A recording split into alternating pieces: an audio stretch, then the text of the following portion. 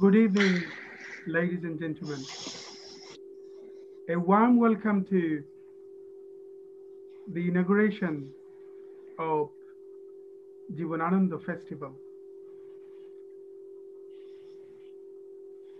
So this is quite a late evening here in the UK. And those who are watching from India, Bangladesh, this is quite late evening actually. Late afternoon here, but late evening. And those who are watching from different parts of the globe, a warm welcome again to this unique festival of literature, music, and dance that predominantly aims to introduce a phenomenal poet of Bengali literature of 20th century in the Western literary scene. Some of you perhaps are aware of Saudha's activities. Saudha predominantly focuses to promote Indian classical and more essentially global music here in the UK. But also it promotes the beauty of world literature, collaborating with different art organizations, purely from the UK but also from international arena. So this is Saudha actually has a phenomenal journey in the promotion of serious art, literature, and music here in the UK. And it is a journey of 10 years so far. It works with many prominent musicians of the globe, and also it works in many prestigious venues in the UK. That includes Royal Festival Hall, Carriage Theatre Hall, House of Commons, and many prestigious venues all around the UK, with an aim to promote the beauty of South Asian arts and music. Those who loved this journey and supported this journey, many thanks from the core of our heart during this festival. And as you know, Saudha has taken this initiative to introduce one of the best, one of the purest poet of Bengal in the Western literary scene after Tagore. So when it comes to Indian literature, we know that in Western literary arena, we always connect Tagore. But Jibanananda Das is not only a Bengali major poet, but also a major poet of the world, and quite contemporary and quite powerful, as equally, in some extent, equally powerful of Western modern poets. That includes even T.S. Eliot. So we will try to promote, we will try to focus on his works, and that will be presented by many world-leading academicians today. Many performers who will offer some reinterpretation of his works through collaboration with other art forms that include dance, for an example, photography, for an example, and more essentially, looking at his works, looking at his poetry, shedding a new light on by some talented academicians, researchers. This is an honor to have the Minister of Education, Dr. Dipu Moni, as part of this festival. Many thanks to the Minister, Honorable Minister, for joining as part of this festival. And it is an honor also for us to be able to start this festival with her inaugurating speech. But let me also introduce the other speakers. They have also quite a trackable history, trackable uh, contribution in academia, and more essentially, JIbanananda Dash's work. Let me start with Shamim Reza, a, a, an award-winning poet, a, a researcher, and also the director of Bangabandhu Institute of Comparative Literature and Culture, a versatile writer. Many thanks, Shamim Raja, for joining as part of this inauguration session of this festival, and a warm welcome to today's session. Thank you, Kaysher. Before I move on to introduce our speakers, I also would like to share our pleasure that this session is being presided over by a scholar, an academic, a social scientist, the Honorable Vice Chancellor of Barisal University. Many thanks, Professor Dr. Sadiqul Arifin sir, the Honorable Vice Chancellor of Barisal University. Many thanks for joining, and many thanks for agreeing to preside over this inaugurating session, and a warm welcome to today's session. We also have a researcher and an academic, Professor Muhasin Uddin, the director of JIbanananda Research Center of Barisal University. Many thanks again for joining, and a warm welcome to today's session.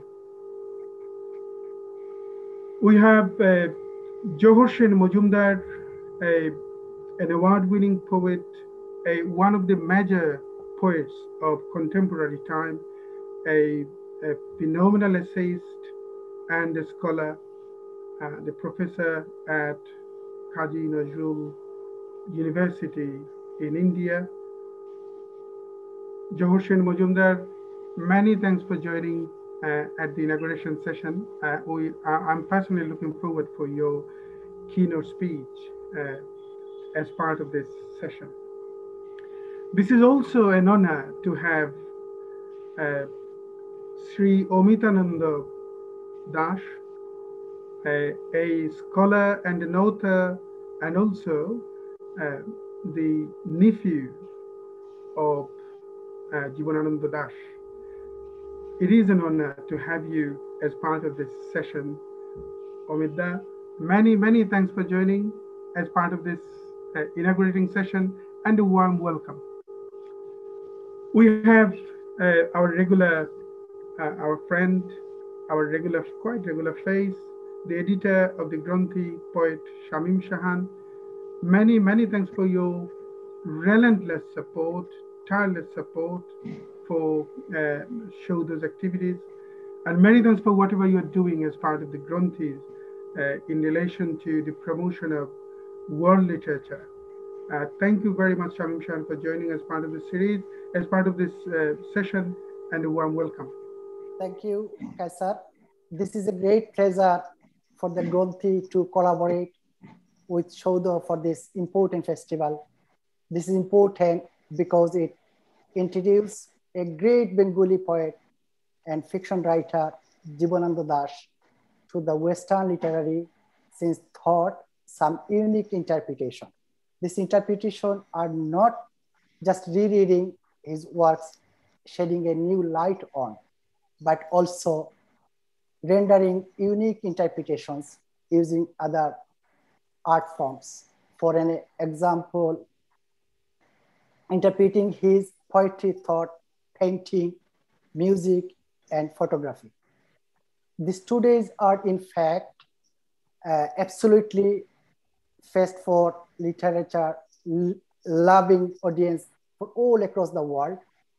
I look forward to listening to talks and performance. Many thanks to all of the audience who are watching and supporting. Please share the link in your timeline and make this session available for your friends to watch. Thank you, Kaysher.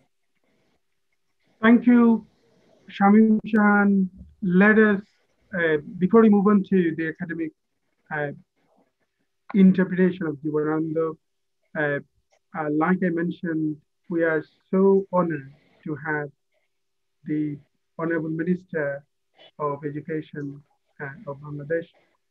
Uh, if you kindly, uh, Dr. Dipu Moni, if you kindly uh, leave a short speech, inaugurating speech, before you move on to the academic talks on JIbanananda Dash. The Honorable Minister of Education, Dr. Dipu Moni. Respected Chair, distinguished participants, friends, it is my great pleasure to be able to participate in a virtual platform that involves renowned participants from Bangladesh and abroad, a platform that includes intellectuals and thinkers working in the broad spectrum of literary and cultural field. I'm also happy that the University of Barisal is a part of this webinar. A few days back, the university hosted another webinar to mark the birth centenary of Bangabandhu Sheikh Mujibur Rahman, our father of the nation. And I had the privilege to attend that virtual session and talk about the greatest son that this land has ever produced. The reason I'm particularly looking forward to this two-day webinar is because it brings into focus the life and works of JIbanananda Dash, another great Bengali individual whose contribution to Bangla literature in particular and world literature in general forms a cultural bridge between India and Bangladesh. My special thanks go to Saudha Society of Poetry and Indian Music for working in collaboration with a number of international universities to make this literary event take place.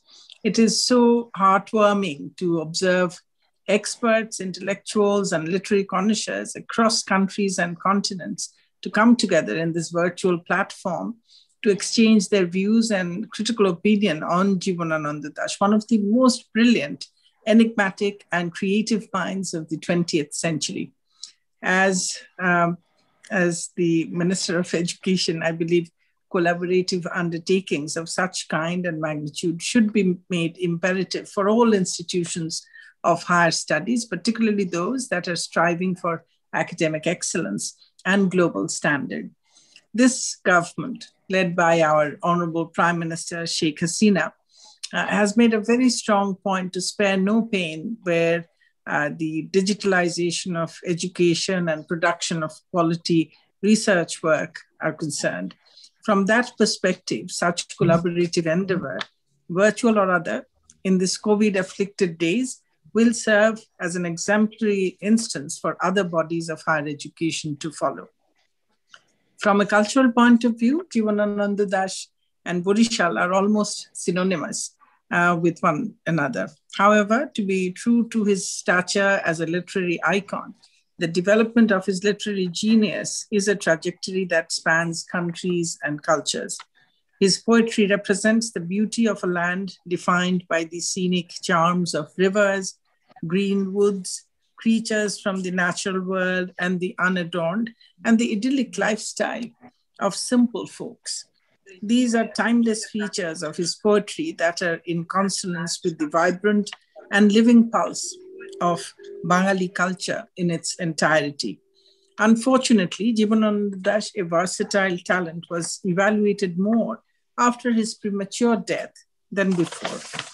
The more are his works studied, the more it becomes astonishingly evident that he made contributions to almost all branches of art. I feel so happy to learn that a spirit of inquisitiveness and artistic discovery informed the organization of this webinar, where many ardent scholars have gathered to reinterpret the works of this great artist from stimulatingly new angles that include music, dance, and photography, to name a few of them. I wish this webinar every success. I believe this collaborative endeavor among Saudha Society of Poetry, the University of Barisal, and others will be a landmark event for Bangladesh and provide impetus to our commitment to continue and reinforce cultural exchanges between Bangladesh and India, to historical neighbors of the subcontinent in the days ahead.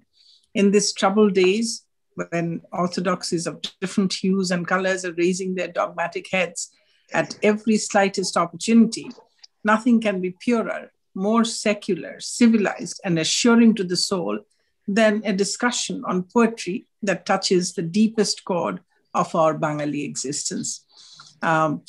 With these words, and wishing everyone on this birth centenary of our father of the nation, Mujib Borsho, and on the year of the golden jubilee of our War of Independence, I declare this event, this great event, open. Thank you. Jai Bangla, Jai Bangabandhu. May Bangladesh live forever. Many, many, many, many thanks, the Honorable Minister of Education of Bangladesh, for this very insightful talk. What a great start. What a great start. Thanks again for joining, and thanks again for this profound tribute to JIbanananda through your speech. And we are really honored the way, perhaps the way you related JIbanananda actually, because JIbanananda is truly the bridge between two Bengal. Thank you again, and please, those who are watching, please do share in your timeline, do share this live stream in your timeline. This is streaming live in Facebook and also in YouTube. And if you, especially in this difficult time, people need to focus on the positivity of art, the positivity of literature, the positivity of music. So through sharing, you are also helping your friends to focus on something that can enrich them meaningfully.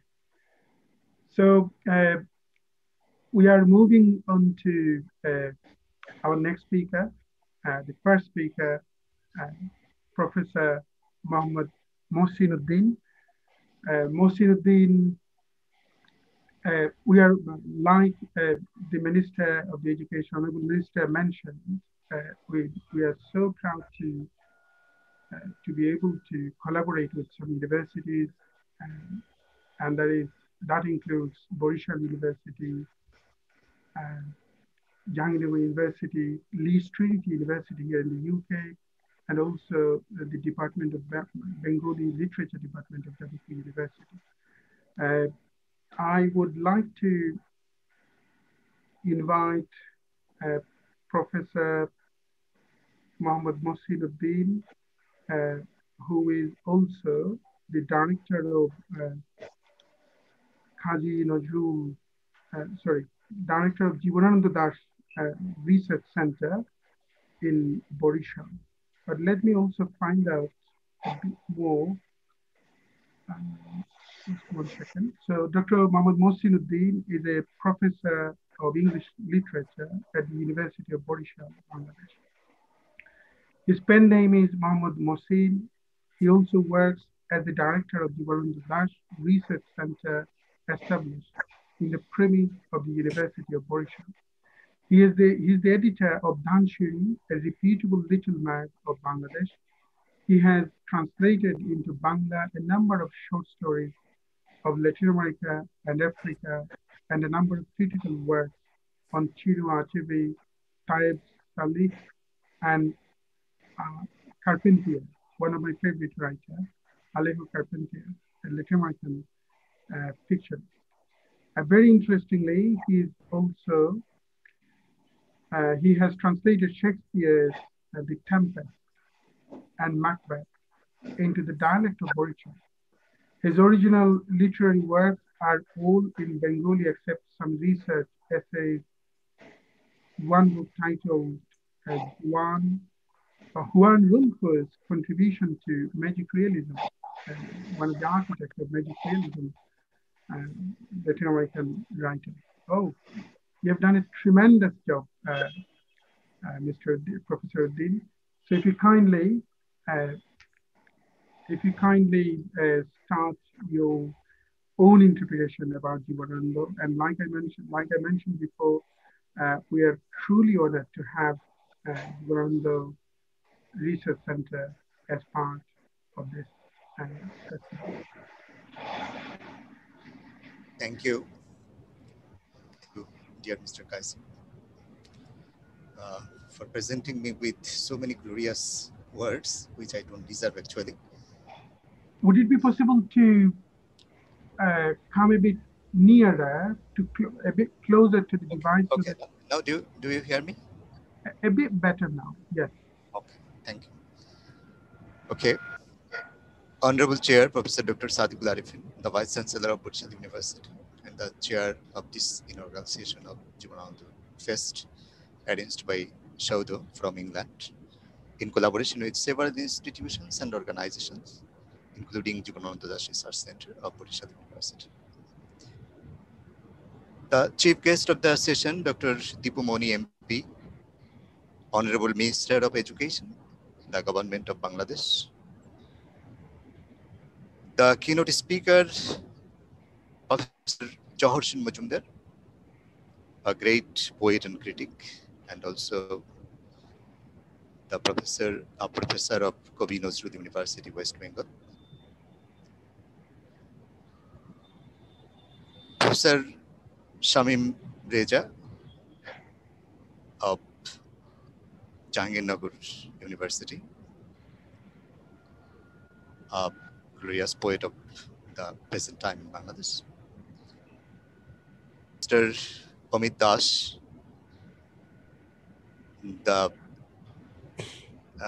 having the glorious relationship with JIbanananda Das, that is the nephew of JIbanananda. Mr. Shamim Shahan, and the audience, and especially T.M. Ahmed Kaysher, Director of Saudha UK, and all the discussants and online participants. Please accept my heartfelt love and the best compliments from the birthplace of JIbanananda Das. The opportunity to speak from this platform is an honor for me, and I do dedicate this honor to this glorious birthplace of JIbanananda Das. I felt the greatness of Barisal as the glorious birthplace of JIbanananda Das several times in my life. In 2008, I attended a seminar at Tripura University in India.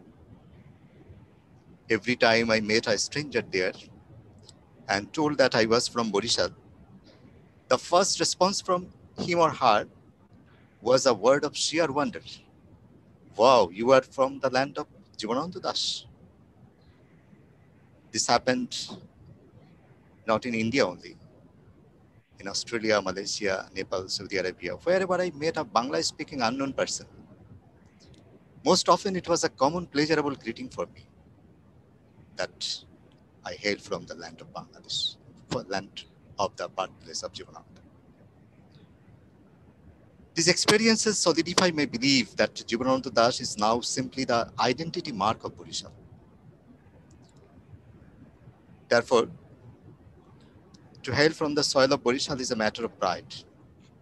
And it is just a pride. It is not just a pride. It means something more too, concerning the understanding of JIbanananda's words.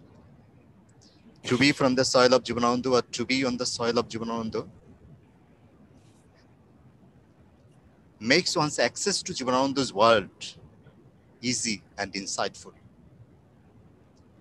The imagery and the phraseology JIbanananda has used in portrayal of the landscape of Barisal, in poetic presentation of the life here, are not always very easy to grasp. They have poetic contours. To understand them and to savor them poetically, one needs an insight into the nature and tradition of Barisal. I would like to give you just one example.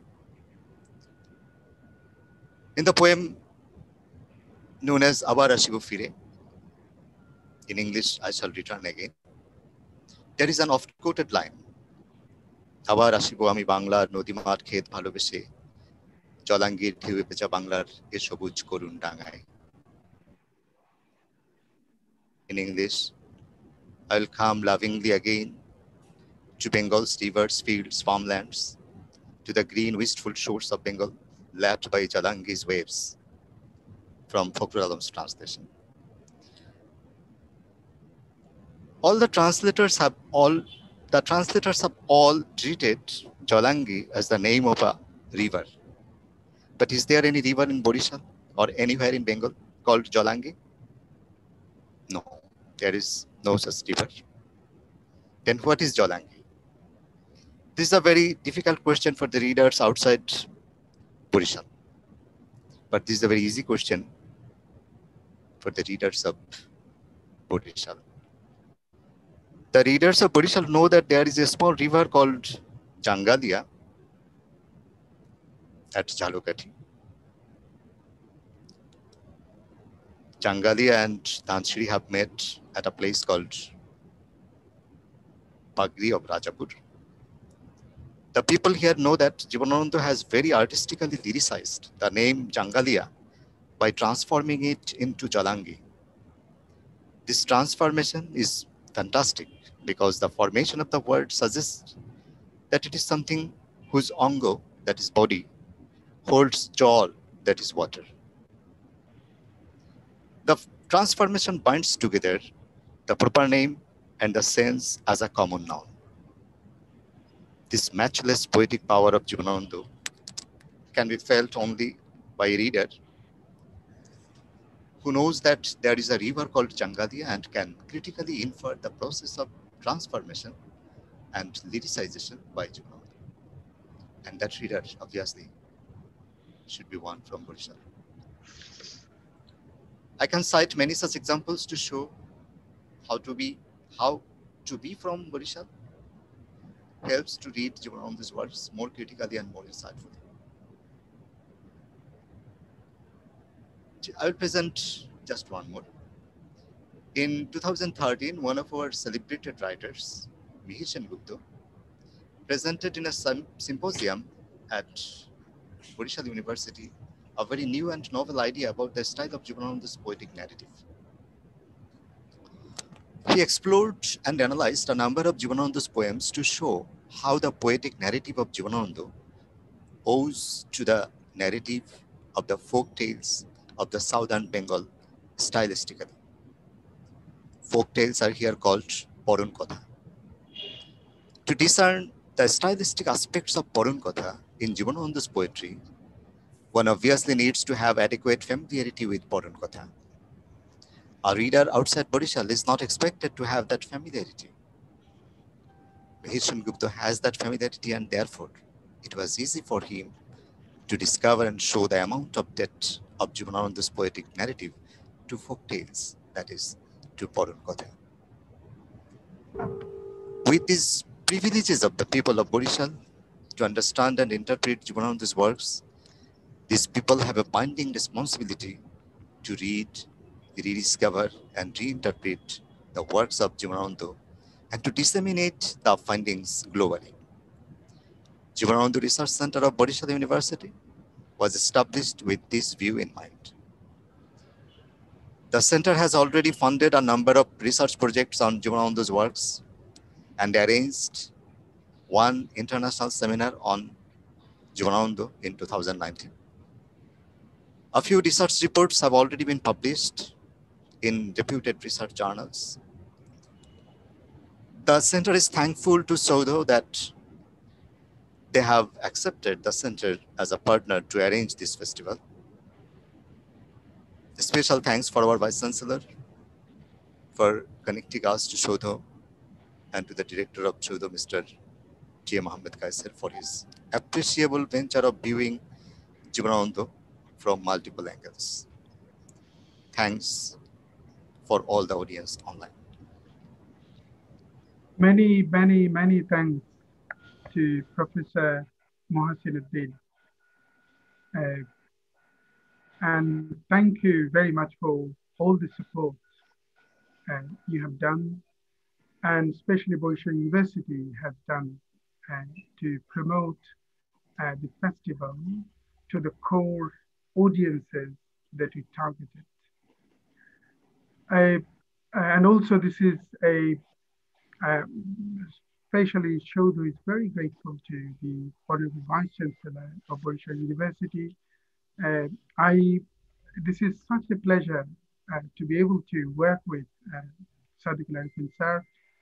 I can ruminate the memory of my actually student life in Shahjalan University. We worked together, especially he's such a great patronizer of cultural movement, and he's firm believer of cultural movement that he started while he was at Shahjalan University, and he continued with this to the in the academic areas he worked in.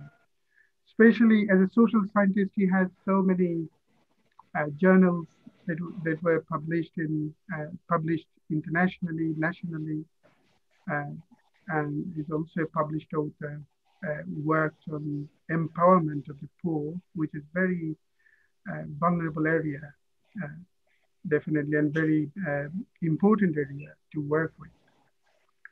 But also is such a progressive person, progressive cultural activist, believes in cultural activism. And it's such a pleasure, it was such a pleasure to see him as the Vice Chancellor of Barisal University. Many, many thanks, sir, for helping, supporting, and whatever you have done in Shahjalan University. And it is such a pleasure to see you are doing the same wherever you are going to. You believe in progressive culture and spreading, preaching progressive culture to the grassroots level of the community. So our next speaker is poet Shamim Reza.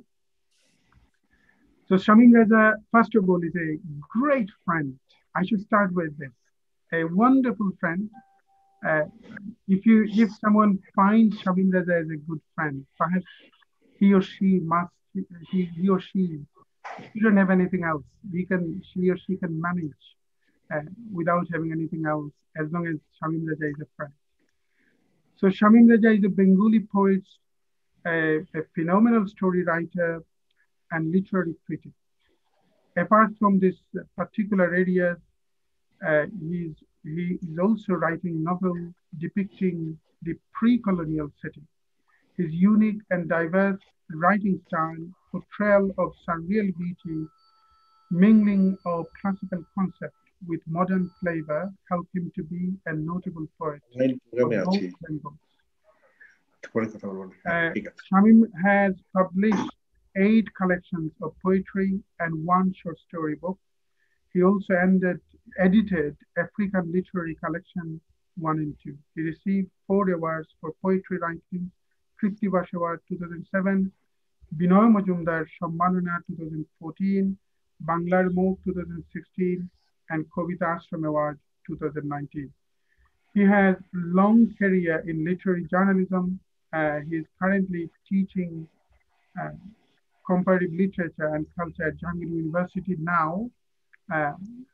He is the founder, director of Bangla Institute of Comparative Literature and Culture.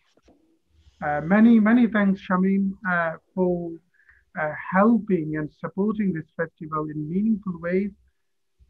Now over to you, if you kindly offer your interpretation, your own interpretation of JIbanananda.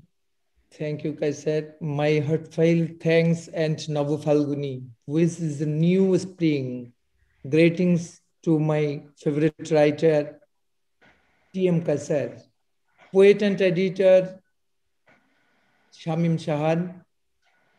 I also wish to extend my thanks the organizer of Saudha Society of Poetry and Indian Music. In February, It snows in Europe, and here in Bangladesh, we celebrate spring. The entire country is covered by flowers and songs of spring birds. Following our national poet Kazi Nazrul Islam and JIbanananda Das were also born in this beautiful year 1899. I am also remembering world most honored philosophical writer Jorge Borges, America's most famous and popular writers Ernest Hemingway, Irish English novelist Elizabeth Bowen, Chinese writer Lao Tzu, Spanish poet Emilio Paredes, and Japanese novelist Yasunari Kawabata and Scottish writer Bruce Marshall. All these world most honorable and celebrated writer born 1899. It is very amazing to think that when we are celebrating spring, here with a spring love poem written by JIbanananda, another group of people in another country in Europe simultaneously celebrating JIbanananda festival today as well. In this wondrous world, when some countries are celebrating a spring festival, another part of this world is covered in snow. Sometimes world cultural celebration mirror the celebration of the beauty of Mother Nature. Of course, though, there are huge social, political, and economic difference between different parts of the world. Despite all difference, our world is also tied up or interconnected with invisible threads. We are lucky. Professor was Hardwick, absent mostly, is present today here, and Honorable Education Minister of Government Republic of Bangladesh, Dipu Moni MP, is our chief guest. I'm very much delighted today with the presence of Vice Chancellor Professor Dr. Sadiqul Arifin, Barisal University, poet and Professor Jahar Majumdar, Kazi Nazrul University, India, poet and Professor Muhammad Muhasin, Director of JIbanananda Research Center, Barisal University, nephew of JIbanananda Das, Amitananda Das, classical vocalist, Quail Bhattacharjee and Sharad Badak, Subhashish Banerjee. I got the chance to join with all of you, and I am enriched myself by participating in such a glorious event. Rabindranath Tagore is one of the major poets in the modern Euro-Asian history of poetry. And I believe after Rabindranath, the most read and rescued poet in both Bangla is JIbanananda Das. I would like to discuss how during modern European poetry era, JIbanananda began his own unparalleled lonely journey with his unique narrative, lyrical talents, and observational style. I will give few examples of that. But first, before that, let me read from T.S. Eliot most read, Tradition and Individual Talents. No poet, no artist of any art has his complete meaning alone. His significance, his appreciation, and his relation to the dead poets and artists is important. You cannot value him alone you must set him for contrast and comparison among the dead. I mean, this as a principle of aesthetics, not merely historical criticism. We see unique similarities in both poets' cultural, philosophical, and poetical views. I selected 20 poetry of Yeats, W.V. Yeats, and 20 poetries of JIbanananda to show the similarities, but today we do not have enough time to do that. And of course, I believe if I try to do that, my audience will lose their passions. But shortly, I will bring Yeats to poetry as references. In the interest of time, as it wouldn't take that long, I am showing the similarities with Yeats, where the expressed his deep pain and sorrow as a devoted lover. The "O Carlu, cry no more in the air, or only to the water in the west, because your crying brings to my mind passion-dimmed eyes and long heavy hair that was shaken out over my breast.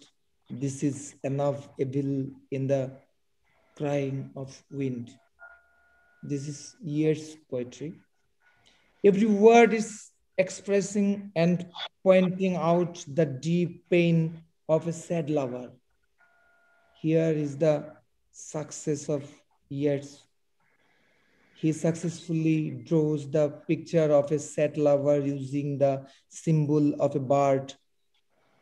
The sad lover is telling the bird, "Do not cry when you will fly again over the water to return the west. Do not cry. Your cry brings the beautiful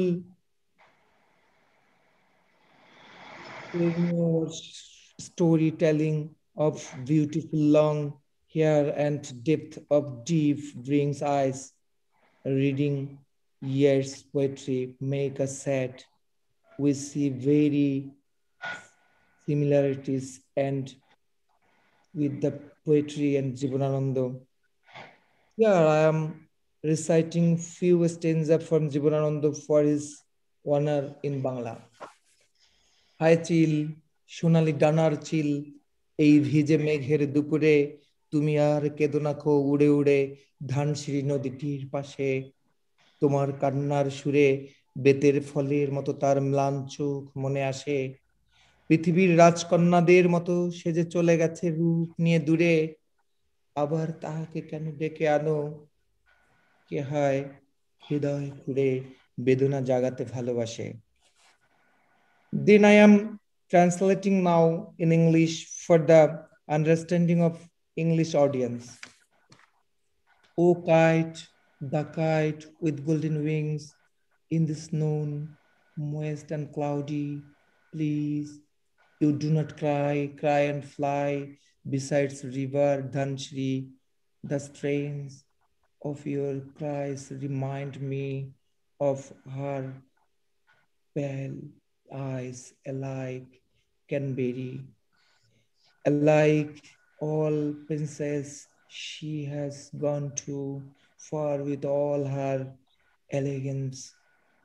Why remind me again of her who away loves to dig one's own heart to awake pains?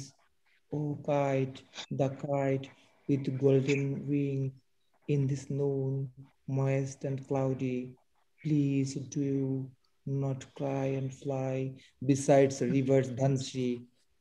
Translated by Dipankar Chaudhary. Both poet Yeats and JIbanananda expresses the girl's eyes in a similar manner. For years, the bird's name is Karlu and JIbanananda used the bird name Chil.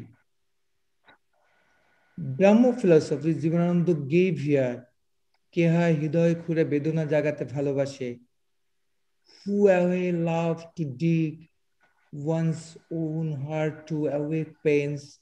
Here is the difference between years and JIbanananda. This is Brahmo philosophical. He expresses his philosophy in a poetic manner. JIbanananda was heavily influenced by ancient Brahmo religion and Brahmo philosophy, which he inherited from his family. Comparison given by the remark of Jacques Derrida is strongly applicable in this context. It is productive writing called forth by the original text. Poets of the 30s in our country tried to combine and adjust their views with the poets of the West. It is also mentionable that they followed Ezra Pound and T.S. Eliot's poetic thinking and lyrical similarities. But I believe JIbanananda is more influential and powerful in this poetic context. Michael Madhusudan deeply and carefully followed very famous and classical European literary figure too. And same is true for Rabindranath Tagore and Bankim Chandra Chattopadhyay. Even today, many of our poets are also following foreign poets and writers. They are following from Baudelaire to French poets, T.S. Eliot to Ezra Pound, not JIbanananda. But now it is time to focus on JIbanananda more to develop our poetic and literary world. He has seen the beauty of the nature of Bangla and Bharatvarsha in a different view. And this is his extraordinary uniqueness of the views. There is dispensably JIbanananda defined and established the beauty of the nature of Bangla and its philosophy. Today, the world knows Edgar Allan Poe defined and symbolized years and Eliot to the West in an exclusive interview with me, Hurelli Borges translator, Professor Norman Thomas D. Governy, told me, "You people did not support enough to open the door to him to see the world. If I would, in your age, I would translate only JIbanananda Das." Our time is limited and I will not take extra time. I would rather love to hear from my favorite poets and writers. Before finishing, I will recite few of my favorite lines from JIbanananda. But every night I look and see, yes, a blind and pulsed owl come, sit upon the Ashatta branch, blank her eyes and say, "Old Lady Moon has sunk in the flood, has she marvelous." Thank you. Thank you very much, Professor and poet Shamim Reza, for your own interpretation on JIbanananda. So let us move on to our next speaker. Next speaker is Sri Amitananda Das, the nephew of JIbanananda Das, and also an author and the member of editorial board of Sandesh. This is a great honor to have Sri Amitananda Das as part of the inaugurating session of the festival. Many thanks, Amita, for joining, and a warm welcome to this session of the festival. And now this is over to you, but if you kindly unmute yourself, we can't hear you. If you kindly unmute yourself, Amida. Thank you.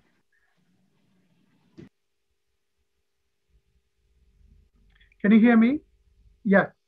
So you need to unmute. Let me see whether I can send you the. No, unfortunately, I can't.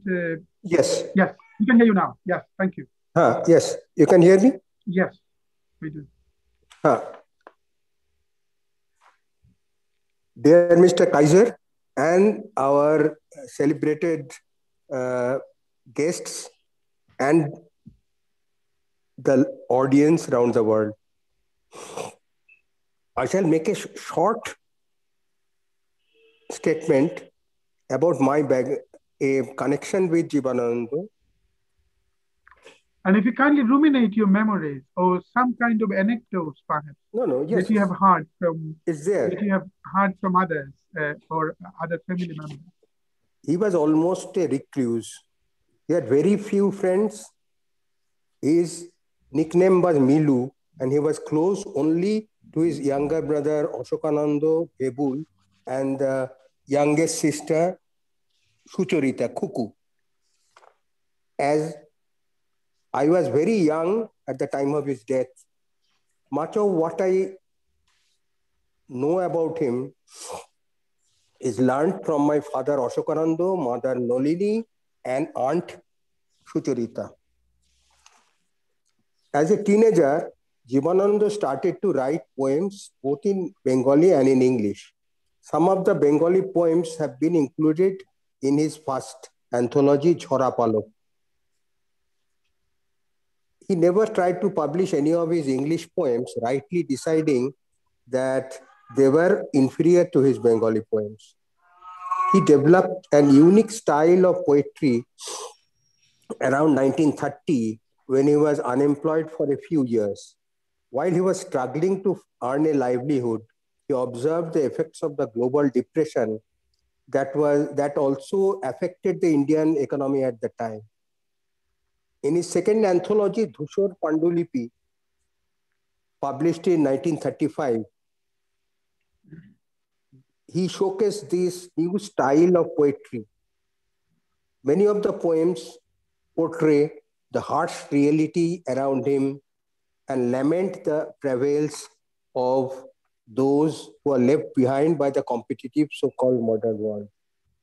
In 1934, when he was in the ancestral home in Barisal for a few weeks, he was possessed by a strange mood, and in about a month, he wrote scores of sonnets expressing love for Bengal and expressing fears about the future of Bengal. These were published in a book that became famous as Ruposhi. During his lifetime, only a tiny fraction of his poems were published. Probably 269 in all, of which only 162 were included in poetry anthologies. Many of the other poems were scattered in various places, including the unpublished manuscripts lying in National Library. After his daughter Manjushri's death in 1995, I recovered a suitcase full of his writings from the loft of an apartment of a family friend, though these two remain unpublished for many more years.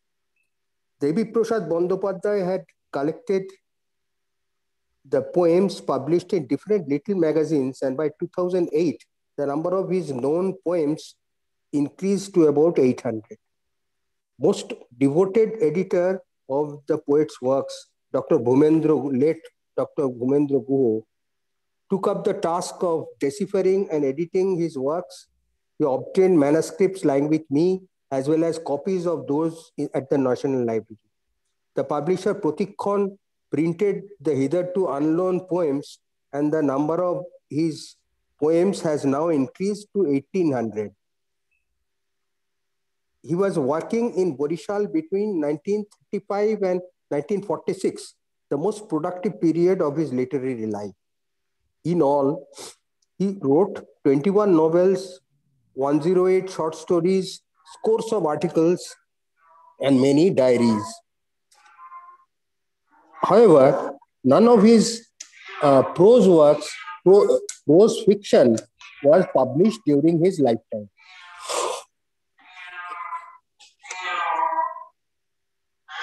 Protikon has published most of the works edited by Dr. Guha. The poet has published some of the articles, but the remaining articles and diaries were also published after posthumously. What is most remarkable is that even when his life was deeply unhappy, he went on writing the stories and articles and novels without trying to get any of them published. Most of his fiction had a stream of consciousness style that was probably inspired by James Joyce, who was gaining fame at the time. The stories did not have any clear beginning or end, as JIbanananda believed that fiction should follow the reality which does not have any beginning or end. He showed some stories to a friend, a reputed poet, and he said they were not fit for publication. JIbanananda did not agree, but he kept quiet and went on writing. His poems and fiction, in addition to the human and nature elements of nature, indicate a deep knowledge of history and current events. Many of the poems are about wars and riots that occurred during his lifetime.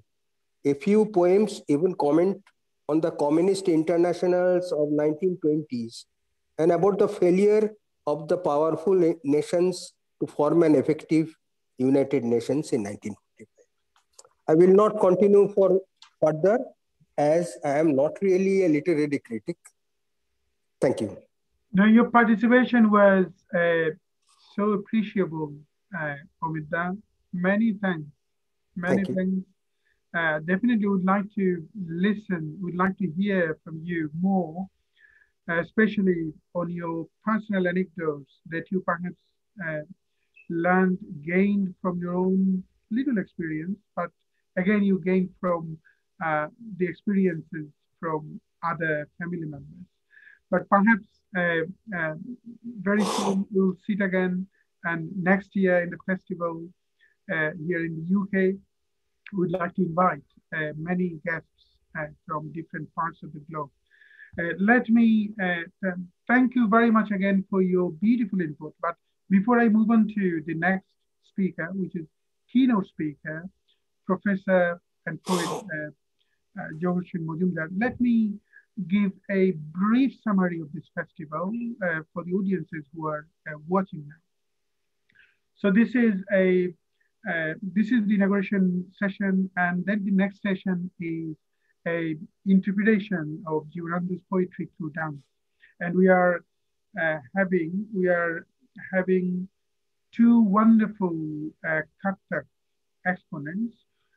One is a Colombian Kathak dancer, the disciple of Maharaji, and one is Jessica Korea, and then another Kathak dancer who is joining from India, Nayanika Ghosh, and JIbanananda's poetry will be recited by a Schubert vocalist here in the UK, and a found friend of Saudha, John Eric Shilanda and Manush Chaudhary.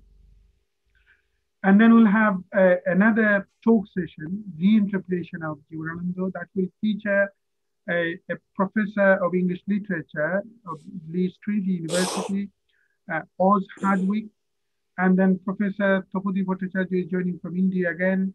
Professor Syed Manzoorul Islam of Dhaka University is joining from Bangladesh, and Professor Swati Guha is joining from India, the director of Kazi Nazrul Center of Kazi Nazrul University. And then the evening session will feature a photographic interpretation of JIbanananda's poetry by Pablo Khaled and Nishat Afza, and some musical interpretation of JIbanananda's poetry by Omid, and then spoken word performance by Popi Shahnaz. And then today's last session is again reinterpretation of JIbanananda by two scholars. One is from America, Asfar Hussain, a prominent critic, theorist, and activist, and also an award-winning fiction writer, Shahadul Sama. And tomorrow's session will start again from the same time with a dance interpretation, interpretation through dance by a Kathak exponent, Sangeeta Chatterjee, joining from India. Then Shotnadi will give a spoken word performance on JIbanananda's work. And the one that I'm personally looking forward to is painter Hiran Mitra. A phenomenal painter, Hiran Mitra, is joining with Professor Jinia Rai. So Hiran Mitra will render a painting interpretation of JIbanananda's poetry through painting. That is one of the most interesting sessions that I'm personally looking forward to. Then again, reinterpretation of JIbanananda by some panel discussions that include a university academic, the professor of Colorado University from USA, Enric Alvarez, and a poet and playwright, John Fandon, and Professor Shumita Chakraborty is joining from India again.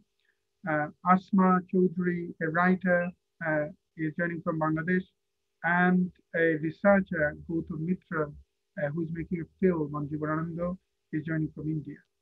Then again, Sri Ganguly and Eric Shilanda will read some poem of JIbanananda with the interpretation through dance by a French-Indian dancer, Alissa Alibe, who is joining from France, and then another Kathak dancer from Pune of India, Amira Patankar, is joining tomorrow.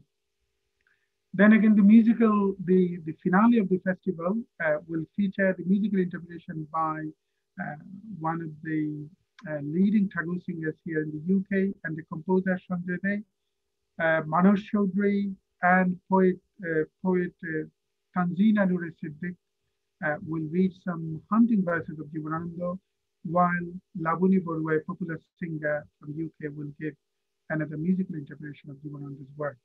So many exciting sessions are waiting for you. So please stay tuned in. Our next speaker is Professor Johoshen Majumdar. Johoshen Majumdar was born in 26 February 1960 at the village Uttar 24 Pargana. After completing his degree from the University of Calcutta, he pursued a career in teaching. He's also a phenomenal poet and researcher. His first book, Jonoiko Ishor, Ishorir Bani, the first poetry book, was published in 1978. He's one of the prominent poets of the 80s and is considered as one of the leading architects of Bengali literature and poetry in the post-JIbanananda time, due to the authenticity of his language, style, and philosophy. Alongside poetry writing, Mr. Majumdar has composed many collections of essays. The most noteworthy ones are Bangla Kavita, Mejaj o Monobij, Shor o Sankot, JIbanananda o Ondhokarir Chitranatya, etc. As an essayist, he is equally acknowledged in both Bengal. So this is truly an honor, Jahar, for having you as part of this inauguration session as a keynote speaker. So over to you now. প্রথমেই সবাইকে নমস্কার জানাচ্ছি।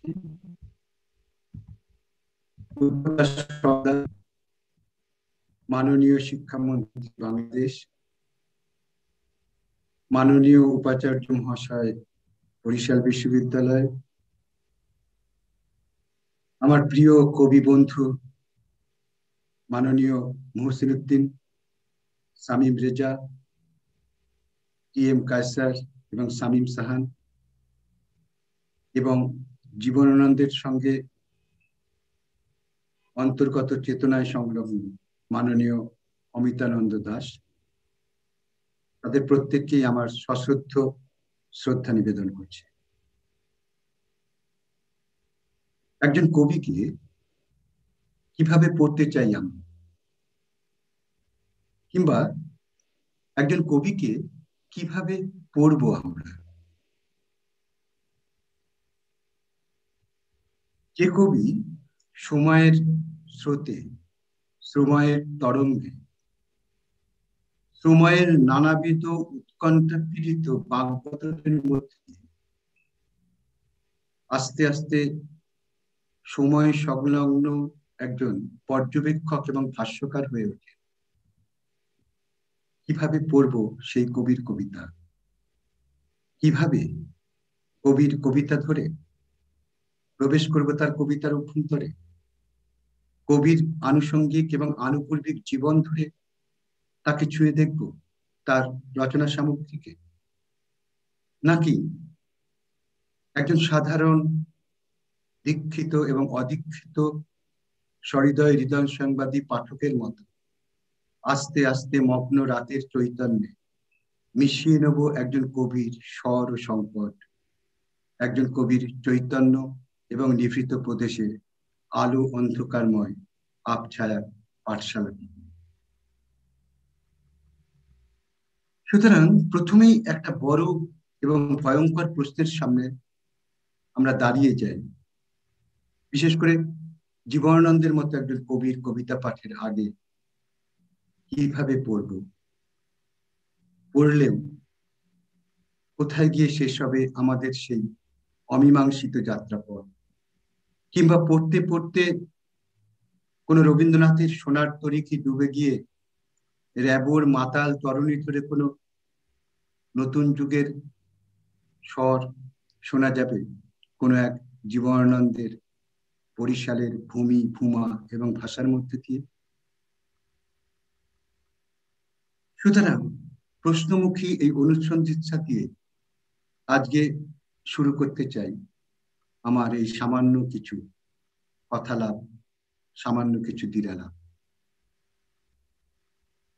রবীন্দ্রনাথ বাদ দিয়ে বা রবীন্দ্রনাথকে সম্পূর্ণ বর্জন করে একটা সময় যখন 30-এর কবিরা সংঘবদ্ধভাবে বাংলা কবিতায় নাগরিক আধুনিকতার একটা ঘূর্ণাবর্ত তৈরি করতে চাইছিলেন, যখন বুদ্ধদেব বসুর 1935-এর কবিতা পরিচয় পত্রিকাকে কেন্দ্র করে অচিন্ত কুমার সেনগুপ্ত কিংবা বুদ্ধদেব বসুরা একটা প্রত্যয় প্রদীপ্ত কণ্ঠস্বরে রবীন্দ্র ভাবাদর্শ বিরোধিতার একটা সামগ্রিক জগৎ গড়ে তুলতে চাইছিলেন, আশ্চর্যজনকভাবে, বিস্ময়করভাবে জীবনানন্দ সে সময় কিন্তু স্পষ্টত প্রত্যক্ষভাবে রবীন্দ্রনাথ সম্বন্ধে, রবীন্দ্রনাথের ভাবাদর্শ বিরোধিতা সম্বন্ধে একটি বাক্যও প্রয়োগ করেননি। নীরবে নিঃশব্দে নতুন এবং আধুনিক সময়ের সংলগ্ন চেতনাকে ধারণ করতে করতে তিনি শুধু মগ্ন, নিস্তব্ধ, নিজের মতো করে নিজের কণ্ঠস্বর খুঁজেছেন, নিজের মতো করে কবিতার অভিসন্ধানে রত হয়েছেন। আমরা জানি, একথাও আমরা জানি, বাংলা কবিতায়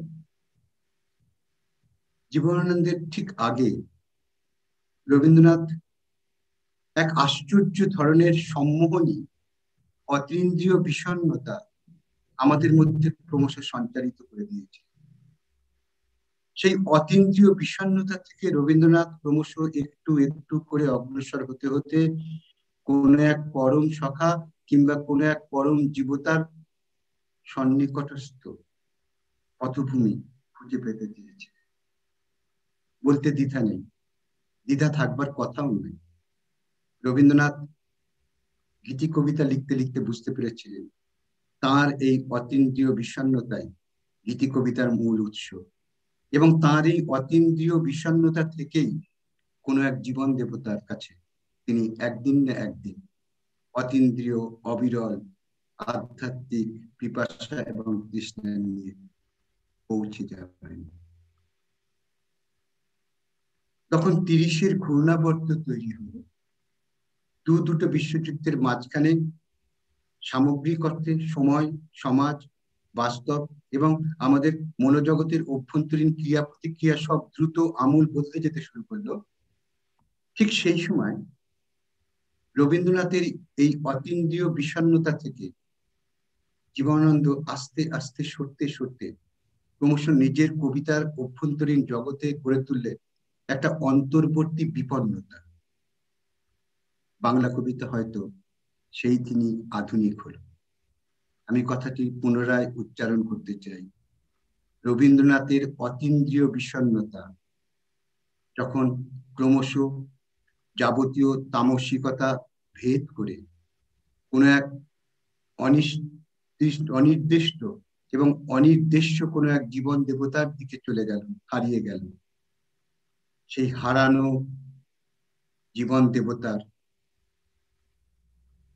সংলগ্নতা থেকে নিজেকে বিচ্ছিন্ন করে নিয়ে অতীন্দ্রিয় বিষণ্ণতাকে পরিত্যাগ করে এক অন্তর্বর্তী বিপন্নতাকে জীবনানন্দ তার কবিতার সংলগ্ন, তার কবিতার পংক্তি, স্তবক, চিত্রকল্প এবং বিন্যাসের অন্তর্ভুক্ত করলেন।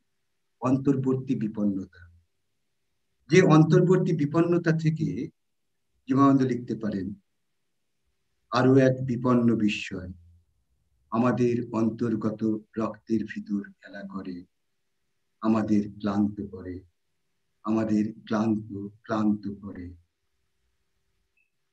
এই অন্তর্বর্তী বিপন্নতাই রবীন্দ্র পরবর্তী সময়কালের স্বতন্ত্র স্বর এবং ভাষ্য হয়ে উঠল।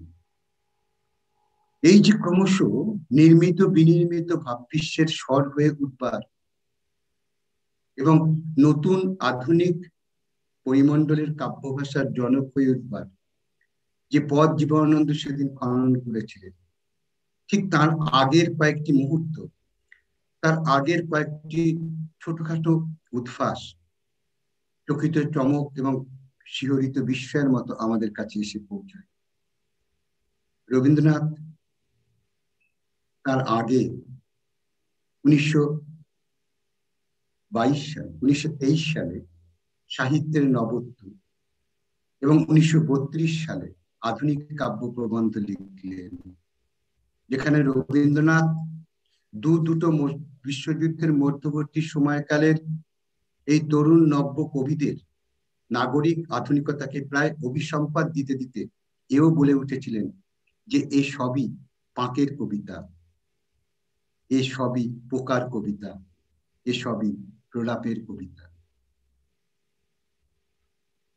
সত্যি বলতে 1918 থেকে 1945 যে মধ্যবর্তী সময় লগ্নে 1922 সালে ইতালিতে মুসোলিনি এসে যান এক না একতন্ত্রের স্বৈরাচারী পতাকা তুলে, কিংবা যে পথ ধরে ক্রমশ 1933 সালে জার্মানির চ্যান্সেলর হয়ে বসেন হিটলার এবং তার সঙ্গে যোগ দেন জাপানের তোজো কিংবা স্পেনের জেনারেল ফ্রাঙ্কো, সেই এক অদ্ভুত ভয়াবহ নৈরাজ্যের সময় কবিতা তো সত্যি বলতে পাঁকের কবিতাই হয়ে উঠবে, কবিতা তো সত্যি বলতে পোকার কবিতাই হয়ে উঠবে, কবিতা তো সত্যি বলতে প্রলাপের কবিতাই হয়ে উঠবে।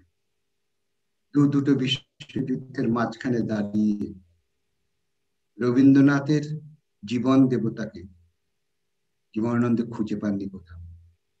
রবীন্দ্রনাথ যে সহস্তে নির্মিত যে জীবন দেবতার মর্মর মূর্তি তৈরি করে দিয়ে গেছিলেন, সেই জীবন দেবতা বাংলা কবিতায় অন্তত জীবনানন্দ কোথাও খুঁজে পাননি।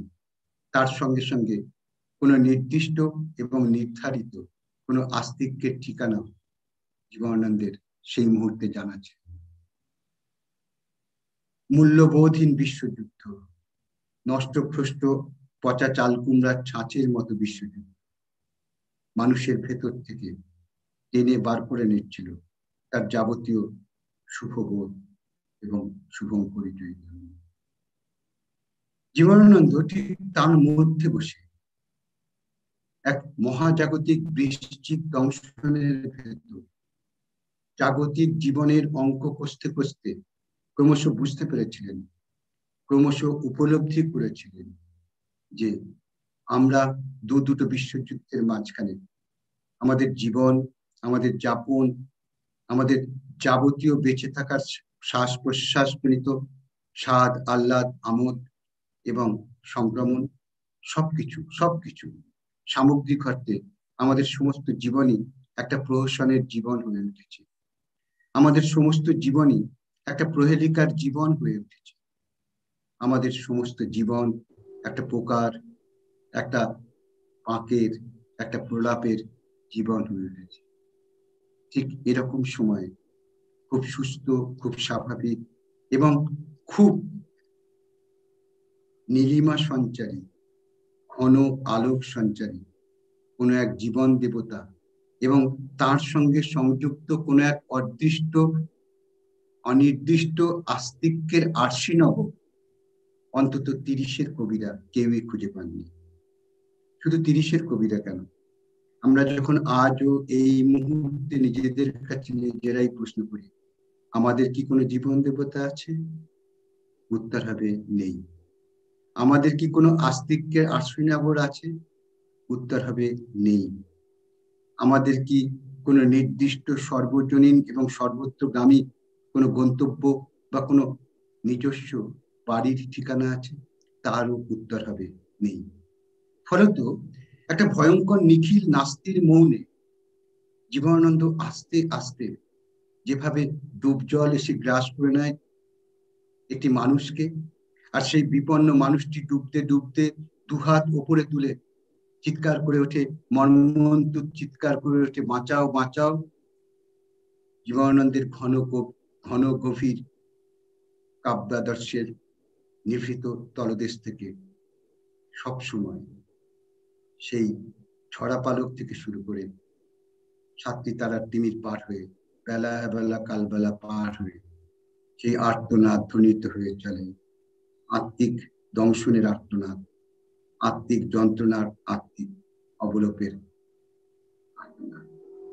আজও জীবনানন্দের কবিতায় কান পাতলে, আজও জীবনানন্দের কবিতা পাঠ করলে, যখন পড়তে পড়তে একটা ভয়ঙ্কর অনিশ্চয় তামসিকতা এবং একটা ভয়ঙ্কর অমীমাংসিত তামাশার মধ্যে আমরা পড়ে যাই, যখন দেখতে পাই গোটা জীবনটাই হয়ে উঠেছে ভয়ঙ্কর ভাবে এবং বিপজ্জনক ভাবে একটা হাইড্র্যান্ট, এবং আমরা সবাই সেই হাইড্র্যান্ট খুলে কুষ্ঠ রোগীর মতো চেটে নিচ্ছি জল, তখন বৈজ্ঞানিক বস্তুবাদের সারবত্তা থেকে শুরু করে প্রযুক্তির এই নানাবিধ লোভনীয় যৌন প্রস্তাবের ভেতরেও আমরা বুঝতে পারি জীবনানন্দের কবিতা কতখানি প্রাসঙ্গিক হয়ে আছে, জীবনানন্দ কতখানি আমাদের রক্ত, মাংস, মেদ, মজ্জা এবং ঘ্রাণের ভিতর নিয়মিত শ্বাস ফেলছেন, নিয়মিত প্রশ্বাস ফেলছেন এবং ক্রমাগত বলে যাচ্ছেন সেই সব হত্যেল ঘুঘুদের কথা, সেই সব লিঙ্গ শরীরী মানুষদের কথা যারা পৃথিবীটাকে নষ্ট করে দিয়ে গেছে, যারা পৃথিবীর সর্বজনীন চেতনা প্রবাহকে ধ্বংস করে দিয়ে গেছে। সেই সব ধ্বংসাত্মক আর্তনাদ প্রতিটি মুহূর্তে জীবনানন্দের কবিতার মধ্যে থেকে উদ্গারিত হয়, উৎসারিত হয়। একটা আশ্চর্যজনক ভাবে আমরা লক্ষ্য করি জীবনানন্দের কবিতায় কোথাও একটা সবসময় অনিশ্চয় তামসিকতা এবং অনিশ্চয় তামসতার সঙ্গে কিংবা অমীমাংসিত তামাশার সঙ্গে ক্রমাগত দ্বন্দ্বযুদ্ধে অবতীর্ণ আক্রান্ত একটি মানুষের ভয়াবহ কণ্ঠস্বর শোনা যায়। আক্রান্ত মানুষের কণ্ঠস্বরে কবিতা লিখেছে, নানা দিক থেকে আক্রান্ত হয়েছে, নানা সময়ে আক্রান্ত হয়েছে, কখনো অর্থনীতির দিক থেকে আক্রান্ত, কখনো বন্ধু বান্ধব আত্মীয় স্বজনের দিক থেকে আক্রান্ত, কখনো সমপ্রাণতার অভাবে চারপাশ থেকে সরে যাওয়া ঈর্ষাতুর কবিদের দ্বারা আক্রান্ত, এবং কখনো কখনো সজনীকান্ত দাসের মতো কারো কারো অশ্লীল আক্রমণ জীবনানন্দকে বারবার শিকারীর মতো চারদিক থেকে ঘিরে ফেলে। সত্যি বলতে এরকম একটা দৃশ্যকল্প কি আমরা জীবনানন্দের কবিতার অভ্যন্তরে ঢুকলে দেখতে পাই না? যে আপাদ মস্তক একজন মানুষ প্রাণপণে তার নিভৃত অন্তর্গত সত্তাগত একটা আশাবাদকে ক্রমশ প্রজ্ঞাদীপিত অনুশীলনের মধ্যে দিয়ে বাঁচিয়ে তুলতে চাইছি, আর তার চারপাশে কিছু হত্যেল ঘুঘু, তার চারপাশে কিছু লিঙ্গ শরীরী মানুষ, তার কাছে কিছু একনায়কতন্ত্রী ক্ষমতা, কর্তৃত্ব এবং আধিপত্যবাদের প্রভু, তারা সেই আশাবাদী মানুষটাকে চারপাশ থেকে ঘিরে ফেলেছে চক্রব্যূহের মতো। শিকারীর ভয়ঙ্কর আগ্রাসনের মধ্যে পড়ে আছে মুহুর্মুহু, মার খাচ্ছে একটু নিরুপায় অস্ত্রহীন নীরবতার মানুষ, যার অস্ত্র বলতে কবিতার শব্দ, যার অস্ত্র বলতে কবিতার চিত্রকল্প, যার অস্ত্র বলতে কোনো এক গাঢ় এবং গভীরতর সুচেতনার মতো কোনো এক প্রেম কিংবা কিংবা শুভঙ্করী চৈতন্য। সারা জীবন জীবনানন্দ সেই শুভঙ্করী চৈতন্যের দিকে এগিয়ে গেছে। সংকটটা, আরেকটা কথা বলি, সংকটটা, এই সংকট থেকেই আমরা জীবনানন্দের সামগ্রিক কবিতা পর্যালোচনা করলে বুঝতে পারবো সমস্ত জীবন ধরে জীবনানন্দ আক্রান্ত আমির অসুখের কথা বলেছেন, যে আক্রান্ত আমির অসুখী ক্রমশ হয়ে উঠেছে পৃথিবীর গভীরতর অসুখ। নমস্কার। Many thanks, Jahar. Such a profound and such an insightful talk. I'm sure our audiences are enjoying as much as I am personally doing. And there are so many comments from so many audiences from all across the globe. I feel tempted to read actually, but we don't have enough time. I will try to read in the meantime when the next session starts.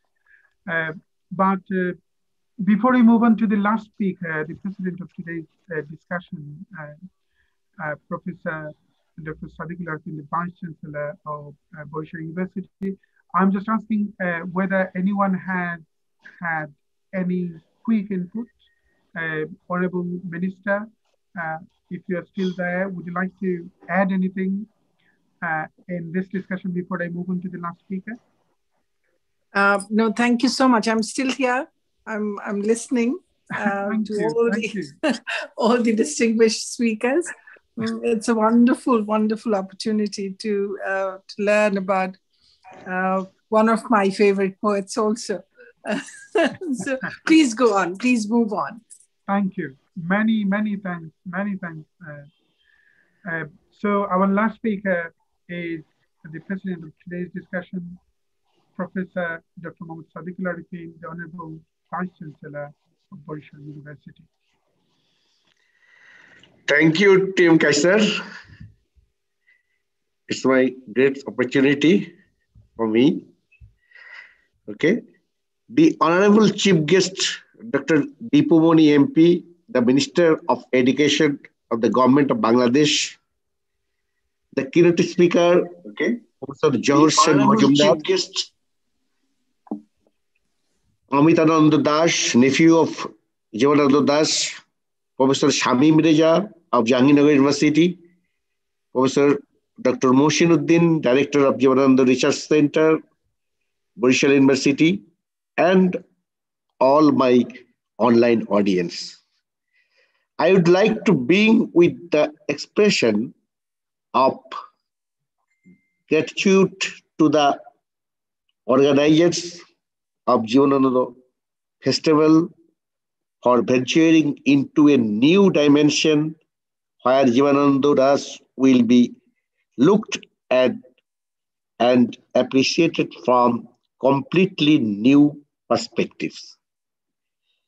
Interpreting JIbanananda through an alternative lens, music, photography, and dancing might sound radical, but these new ways of exploring JIbanananda show the depth of his work and his impact in reshaping and redefining modern Bangla literature. I have profoundly enjoyed hearing from the scholars and researchers of this webinar who have put enormous efforts to give JIbananda's poetry a new height. The idea behind this festival is ingenious and refreshing. I must say, this is a challenge in itself to render JIbananda's poetry with visual interpretation for dance, etc. But we must continue to reinvent our poets in this way with a view of helping people appreciate their creation in introvert ways. I congratulate Shuddha Society for successfully materializing an original and unique rediscovery of JIbanananda Das for people. Though this creative work, people from all over the world will not only know our evergreen, beautiful Bengal with its many colorful seasons, flowering vast rivers, natural fauna and flora, but will also enjoy music and dance that are important parts of our culture. We all know that we lost this great man from our land for the Crusade partition of 1947. Due to this Crusade partition, Wikipedia unfortunately writes in its first sentence on JIbanananda that he was an Indian poet, whereas we all know that he was a poet of Barisal in Bangladesh. He was a son of the soil of Barisal. He was born in Barisal. He received his education in Barisal. He worked in Barisal and he lived 48 years of his 50 years life in Barisal. As a permanent resident, he lived only 6 years in India. But now Wikipedia writes that JIbanananda was an Indian poet. This is very sad for us. The nature presented in most of his poems testifies to the fact that JIbanananda was not an Indian poet, rather a poet of Bengal, and more truly a poet of Barisal. The bitterness Bengal that his poems present does not cover the landscape of the whole Bengal, rather it covers the landscape of the southern Bengal. However, people longevely call him the poet of beautiful Bengal, and it is our pride. We are happy that across the world, a keen interest is growing in the poetry of JIbanananda. His poems are being translated in many languages of the world. Though I have emphasized his belonging in Barisal, he is no longer a poet of Barisal, nor even a poet of Barisal or India. Rather, he is now a global poet, a poet of the world.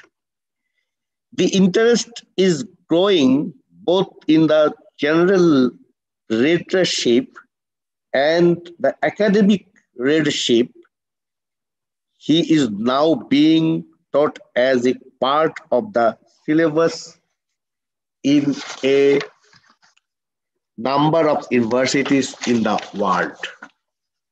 The festival arranged by Shuddha in collaboration with several universities is a new dimension of that growing interest. The scope to look at this poetry from multiple angles. For example, music, dance, and photography proves that his poems have a lot to offer to the world of literacy scholarship. I thank Shuddha, Society of Poetry and Indian Music, for this unique endeavor. I feel sincerely honored to be the chair of this session. I would also like to especially thank Dr. Dipu Moni MP, our Honorable Chief Guest, the Minister of Education of the Government of Bangladesh. We all know that she is busier than anybody of us here. But anyhow, she positively responded to our request and gave her kind consent to be with us as the chief guest of the session. She has always been a patron of art and literature, and having her a program like this is an honor. My sincere gratitude is to Professor Jahar Sen Majumdar for his excellent keynote speech. My sincere thanks are also for Amitananda Das, nephew of JIbanananda Das, Professor Shamim Reza of Jahangirnagar University, Professor Muhasin of Barisal University, and all my online audience.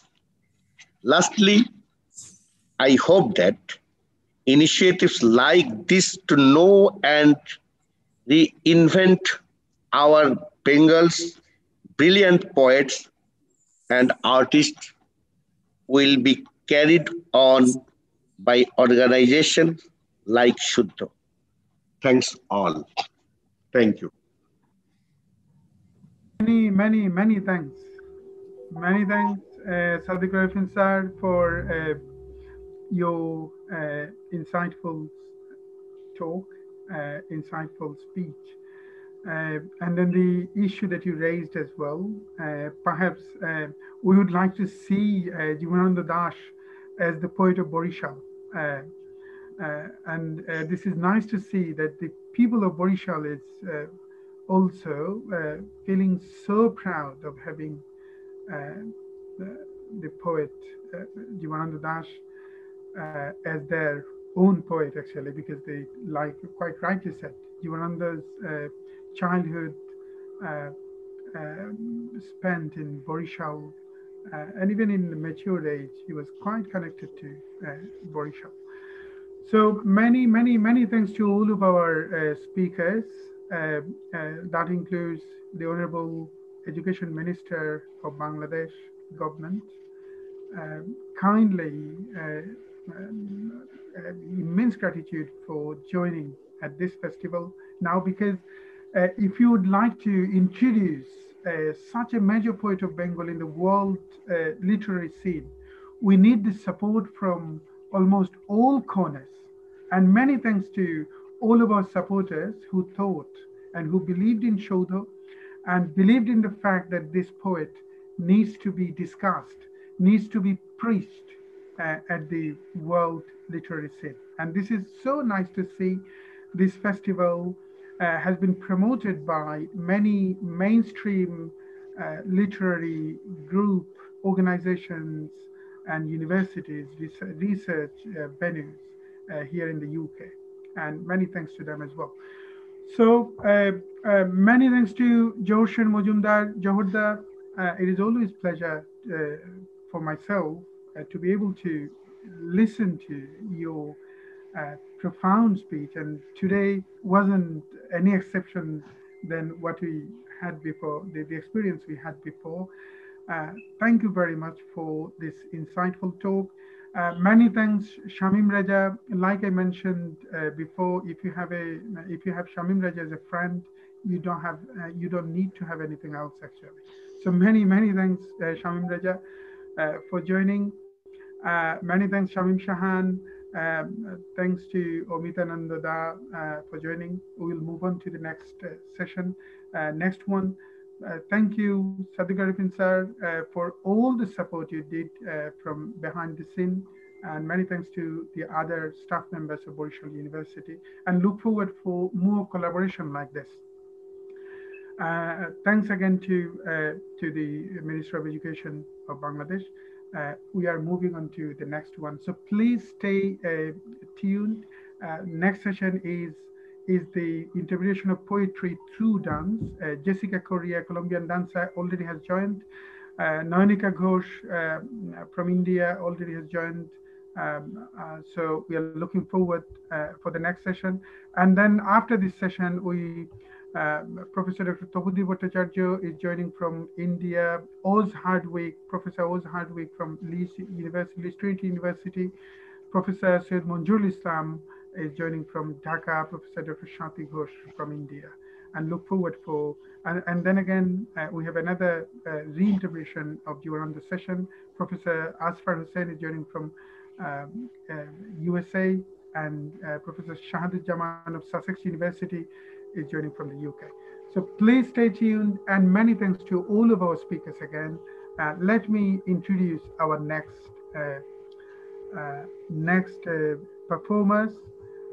I'm sure if Jessica, thank you Jessica for joining, and thank you Nayanika Ghosh Chaudhary for joining, and thank you Manoj Chaudhary for joining for the next session. We are trying to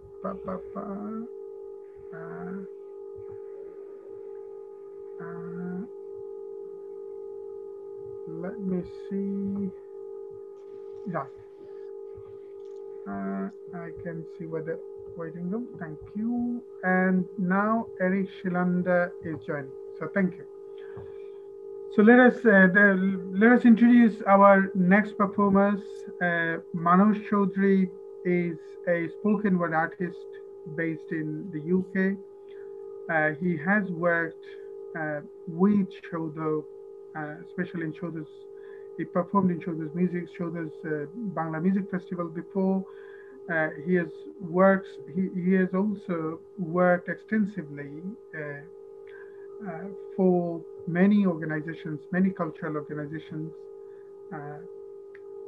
And then we have Nayanika Ghosh Chaudhary. Just a second. Nayanika Ghosh Chaudhary has joined from India, an accomplished Kathak dancer, choreographer, and teacher. Nayanika Ghosh Chaudhary actually doesn't need introduction. Perhaps many of you know. She started her sojourn to the world of classical dance when she was 4 years old. Daughter of a railway officer, she was born and brought up in Kolkata. She did her Master of Arts, MA in Dance from Rabindra Bharati University, Kolkata in 2005 with distinction and first class. A Master of Arts in Bengali Literature from Calcutta University, Kolkata. She started performing from her tender age in different stages. From the last 25 years, she has been performing in different parts of the globe and all over India. She received training under the tutelage of several renowned gurus of India like Padma Vibhushan Pandit Biju Maharajji, Pandit Vijay Shankarji, Srimati Rani Karmaji, Srimati Chetana Jalanji, and many others. She is also trained under Pandit Rajendraji and Gangali. Pandit Chitresh Dasji. Sorry, I perhaps need a spectacle. So many thanks, Nayanika, for joining as part of this festival. Thank you so much, Kaysher bhai. And especially look forward for your visual interpretation of JIbanananda's poetry. And we also have Jessica Correa, the disciple of the world-renowned maestro Pandit Biju Maharajji, the pioneer of Indian classical dance, Kathak in Colombia, the first foreign representative and teacher for ICCR at the Indian Embassy in Bogota, Colombia. After completing her studies with honors of Kalashram and Sri Ramji Kalakendra 2012, she has dedicated to teach and perform all around the globe. So many thanks, Jessica, for joining. And we also have Eric Shilanda, a long-standing friend of Saudha. Saudha started, about 10 years ago. Saudha started with a vision of promoting the beauty of world music and Indian classical music, connecting with other art form, poetry, and then Eric Shilanda is performing from the day one. As you know, Saudha was founded by another Indian classical vocalist, Chandra Chakrabortyji, and many Amol Poddar, Shujit Chaudhary, many others who supported at that time. And then Eric Shilanda was one of us from the day one. So Eric, many thanks for joining again, and a warm welcome. Thank you. Let us start. I'm sorry, I had technical difficulties. Yeah, I can see. Let us start with your poem or poetry reading, perhaps. A phenomenal poetry of JIbanananda is being read by Eric, and then we'll move on to Manoj Chaudhary for reading some poetry that will be reflected through the visual interpretation in dance. These are 3 short poems. Yeah. Is the sound all right for you? Yeah. For thousands of years, I roamed the paths of this earth. From waters round Sri Lanka, in dead of night, to seas up the Malabar coast. Much have I wandered. I was there in the grey world of Ashoka and of Bimbisara, pressed on through darkness to the city of Vidarbha. I am a weary heart, surrounded by life's frothy ocean. To me, she gave a moment's peace.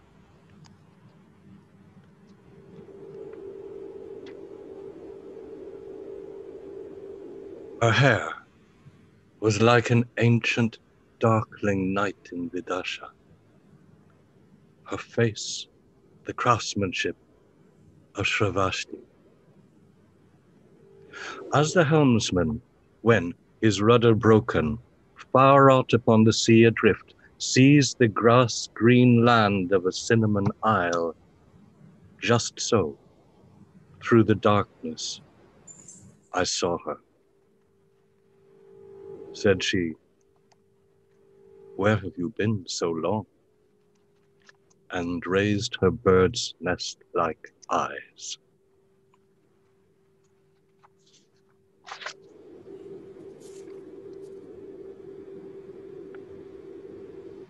At day's end, like hush of dew comes evening. A hawk wipes the scent of sunlight from its wings. When earth's colors fade and some pale design is sketched, then glimmering fireflies paint in the story. All birds come home, all rivers, all of life's tasks finished. Thank you. Thank you very, very much, Eric, for reading two wonderful poems of JIbanananda. Let's start with the visual interpretation of JIbanananda's poetry through dance. So let's start with Nayanika Ghosh Chaudhary's interpretation of JIbanananda's poetry being recited by Manoj Chaudhary. But in that case, I need to hide perhaps. Let's see whether I can hide others. My host. This is perhaps a problem. Let me see. Show, put in waiting room. I'm putting others in waiting room.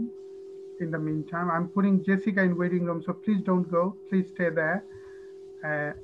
So that, right. Now, if you kindly, I'm just putting myself as hiding. Okay, good. First of all, I would like to thank Kaysher Bhai and Nayanika. It's a great honor to participate in this platform. And I also grateful Nayanika to give me this opportunity to recite along with her dancers. So we will try our best to synchronize the recitation and the dancing as much as we can. Obviously, please forgive us due to some technical difficulties if it has happened.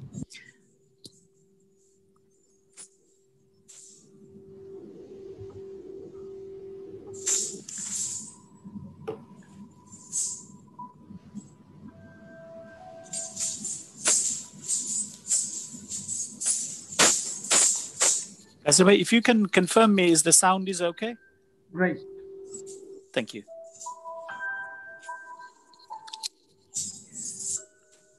Just a minute, Manish. Yeah, sure.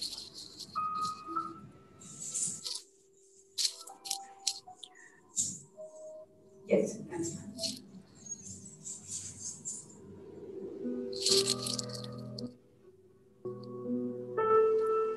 গভীর হাওয়ার রাত ছিল কাল, অসংখ্য নক্ষত্রের রাত, সারা রাত বিস্তীর্ণ হাওয়া আমার মশারিতে খেলেছে।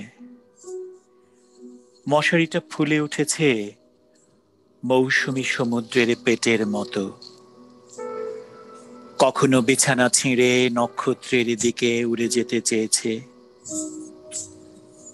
এক একবার মনে হচ্ছিল আমার আধো ঘুমের ভিতর হয়তো মাথার উপরে মশারিটা নেই আমার।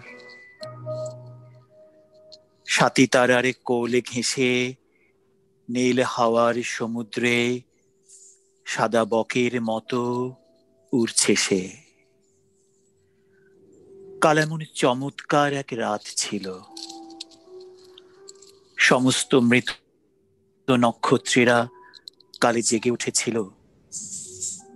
আকাশে এক তিল ফাঁক ছিল না। পৃথিবীর সমস্ত ধূসর প্রীত মৃতদের মুখ সে নক্ষত্রের ভিতরে দেখেছি আমি। অন্ধকারে রাতে অশ্বত্থের চূড়ায় প্রেমিক চিল পুরুষের শিশির ভেজা চোখের মতো ঝলমল করছিল সমস্ত নক্ষত্রেরা। জ্যোৎস্না রাতে ব্যাবিলনের রানীর ঘাড়ের ওপর চিতার উজ্জ্বল চামড়ার শালের মতো জল জল করছিল বিশাল আকাশ। কাল এমন আশ্চর্য এক রাত ছিল।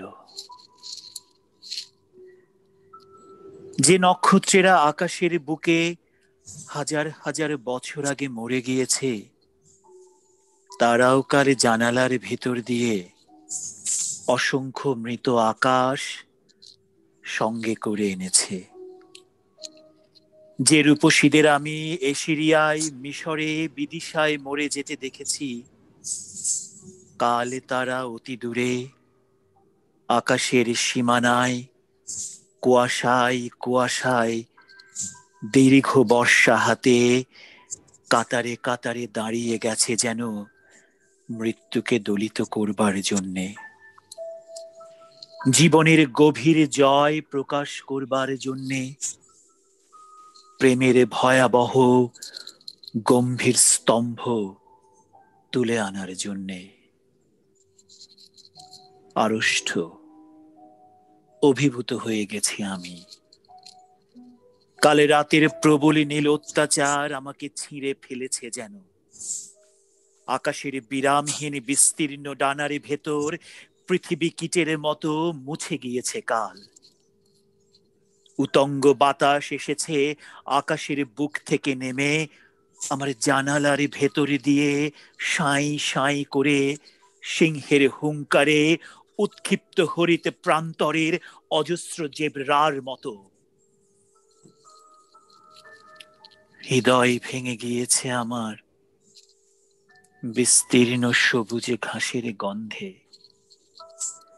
দিগন্ত প্লাবিত বলিয়ান রৌদ্রের আঘ্রাণে মিলনোন্মুক্ত বাঘিনীর গর্জনের মতো অন্ধকারের চঞ্চল বিরাট সজীব রোমশ উচ্ছ্বাসে জীবনের দুর্দান্ত নীলমত্ততায় আমার হৃদয় পৃথিবী ছিঁড়ে উড়ে গেল।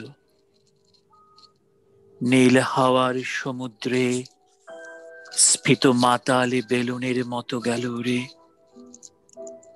একটা দূর নক্ষত্রের মাস্তুলকে তারায় তারায় উড়িয়ে নিয়ে চলল একটা দুরন্ত শকুনের মতো। গভীর হাওয়ার রাত ছিল কাল। ধন্যবাদ। Baba. Thank you very, very much.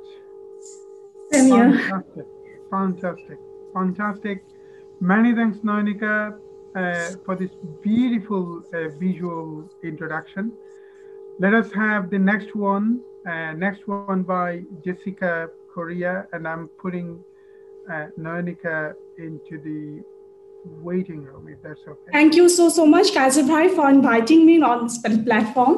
Actually, being a student of Bengali literature as well as a dancer, so it has always been my wonder how intelligently and profoundly he just makes the imagery and all these things. So I felt very nice. Thank you. I can see the opportunity on this occasion of Basant, the spring. You have just created a beautiful platform to the most celebrated poet of Bengal, as well as of Bengali literature. Jiban and Anand means life and the joy together. So thank you so very much. And thank you so much, Manish. Thank you, Nayanika. Thank you. It's a great honor to perform with you. And hopefully this is not the end. We will do in future as well. And thank you very much. Thank you. Thank you so much. Thank you. So Jessica Korea, with another beautiful poem. Hi, Jessica. Thank you for giving me the opportunity to recite along with your dancing as well. Thanks a lot.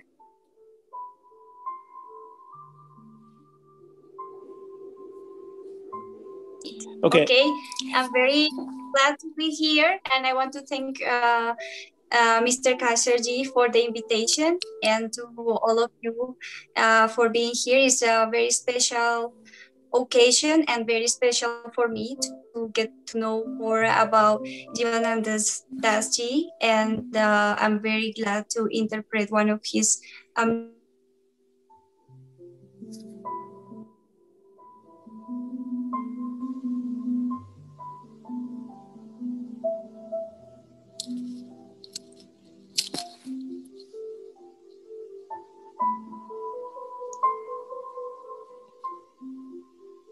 Hi, Jessica, are you there?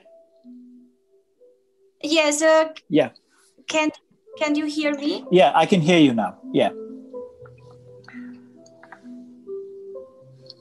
Okay, so I don't know in which part my voice was broken. Yeah, we can hear you now and we can see you. So this one obviously is Naked Lonely Hand. So and it's another great poet of JIbanananda. So Jessica, are you ready now? Should I start?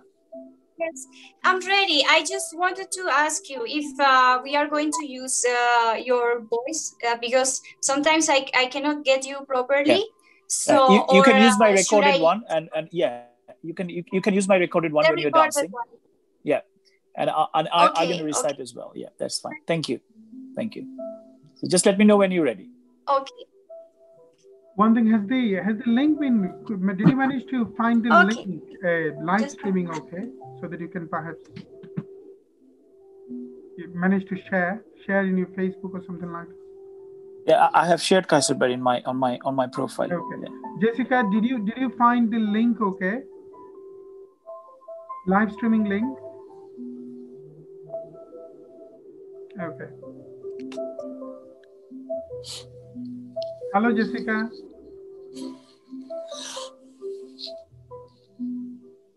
Hello.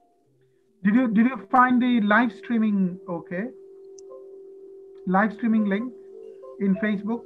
Yeah. Yes. Just sometimes your voice is coming. I think a bit late. Did you manage to share this? Did you manage to share this link? Yes, already. Yes. You did it already. Thank you very much.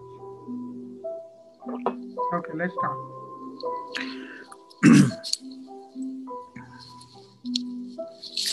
Okay. Yeah.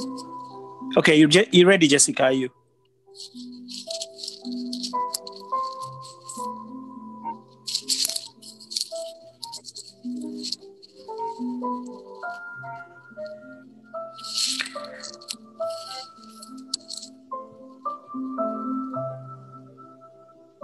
Darkness once again thickens through this darkness and glides mysteriously. He who has loved me always, whose face I have yet to see, like that woman, is this darkness deepening, closing in upon a February sky? A certain vanished city comes to moonlight. In my heart, vague outlines of some grey palace city. On shores of the Indian Ocean, or the Mediterranean, or the banks of the Sea of Tyre.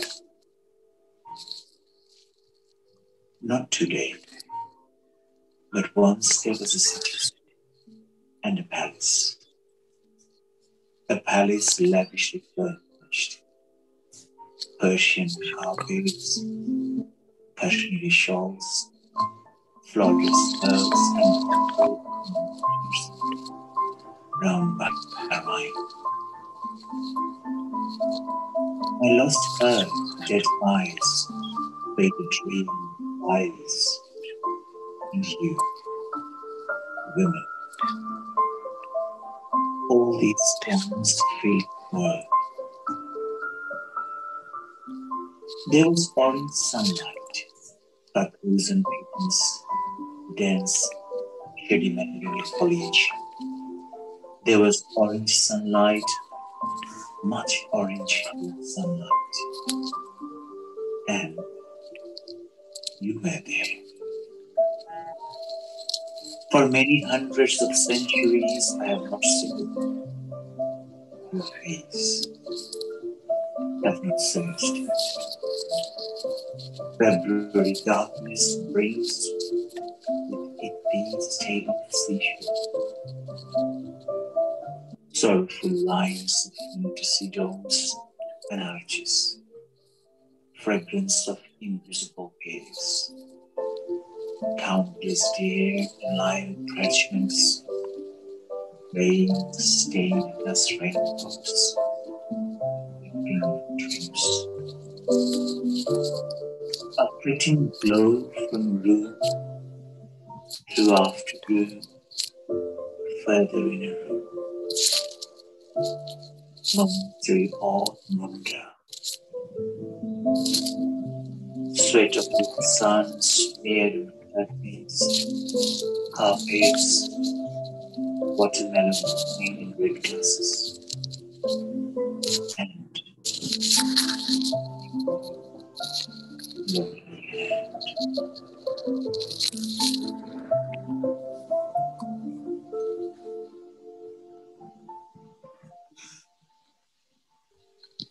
Thank you. Many, many, many thanks.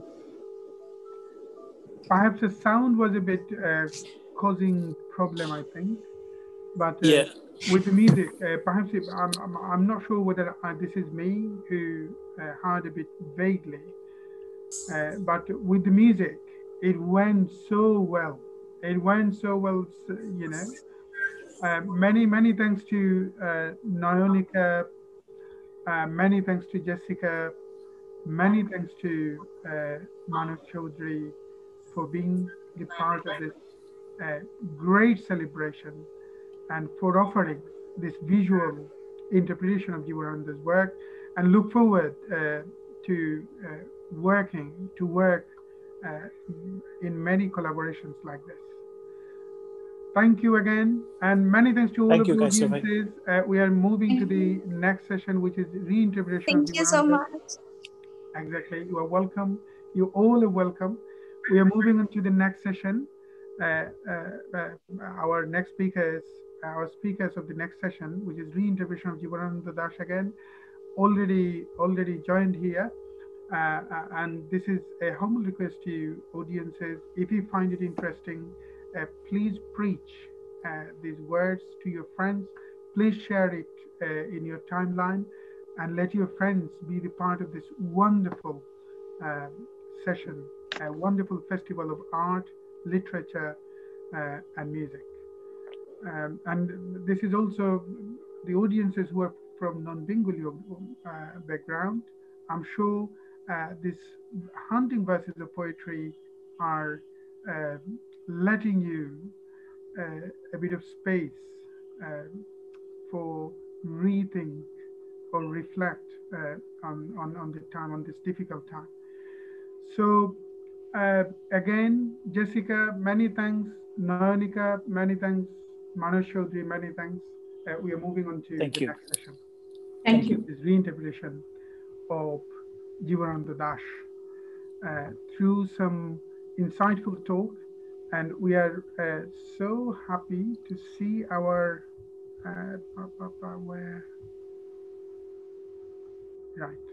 our next speakers. The speakers of the next sessions already have joined.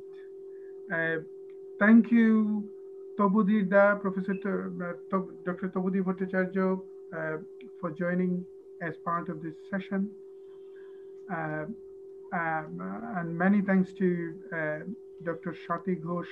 Many thanks to Syed Manzoorul Manzoor Bhai for joining this festival. Your presence definitely have glorified this festival in many ways, and this is also an opportunity for non-Bengali audiences who are watching to know and to explore JIbanananda Das from experts like yourselves. And this is an honor to have you as part of Saudha's activities, Saudha's art initiatives. Those who are not familiar with Saudha, as you know, this is predominantly an Indian classical music promoting organization, but also it deals with profound world poetry, profound music of Western classical background and other global music. And for last 10 years, it is in journey to campaign new audience of profound music and art and literature through some beautiful, groundbreaking events in South Bank Centre, Royal Festival Hall, Edinburgh Fringe Festival, Carriageworth Theatre Hall, Seven Arts Centre, the House of Commons, British Parliament, Rich Mix Theatre, Nehru Centre, many other art venues here in London. So this is an honor to have some leading thinkers, leading public intellectuals, and leading academicians as part of this festival. Let us start with Dr. Swati Ghosh. We personally would like to have some sort of interpretation, your own interpretation on JIbanananda's work.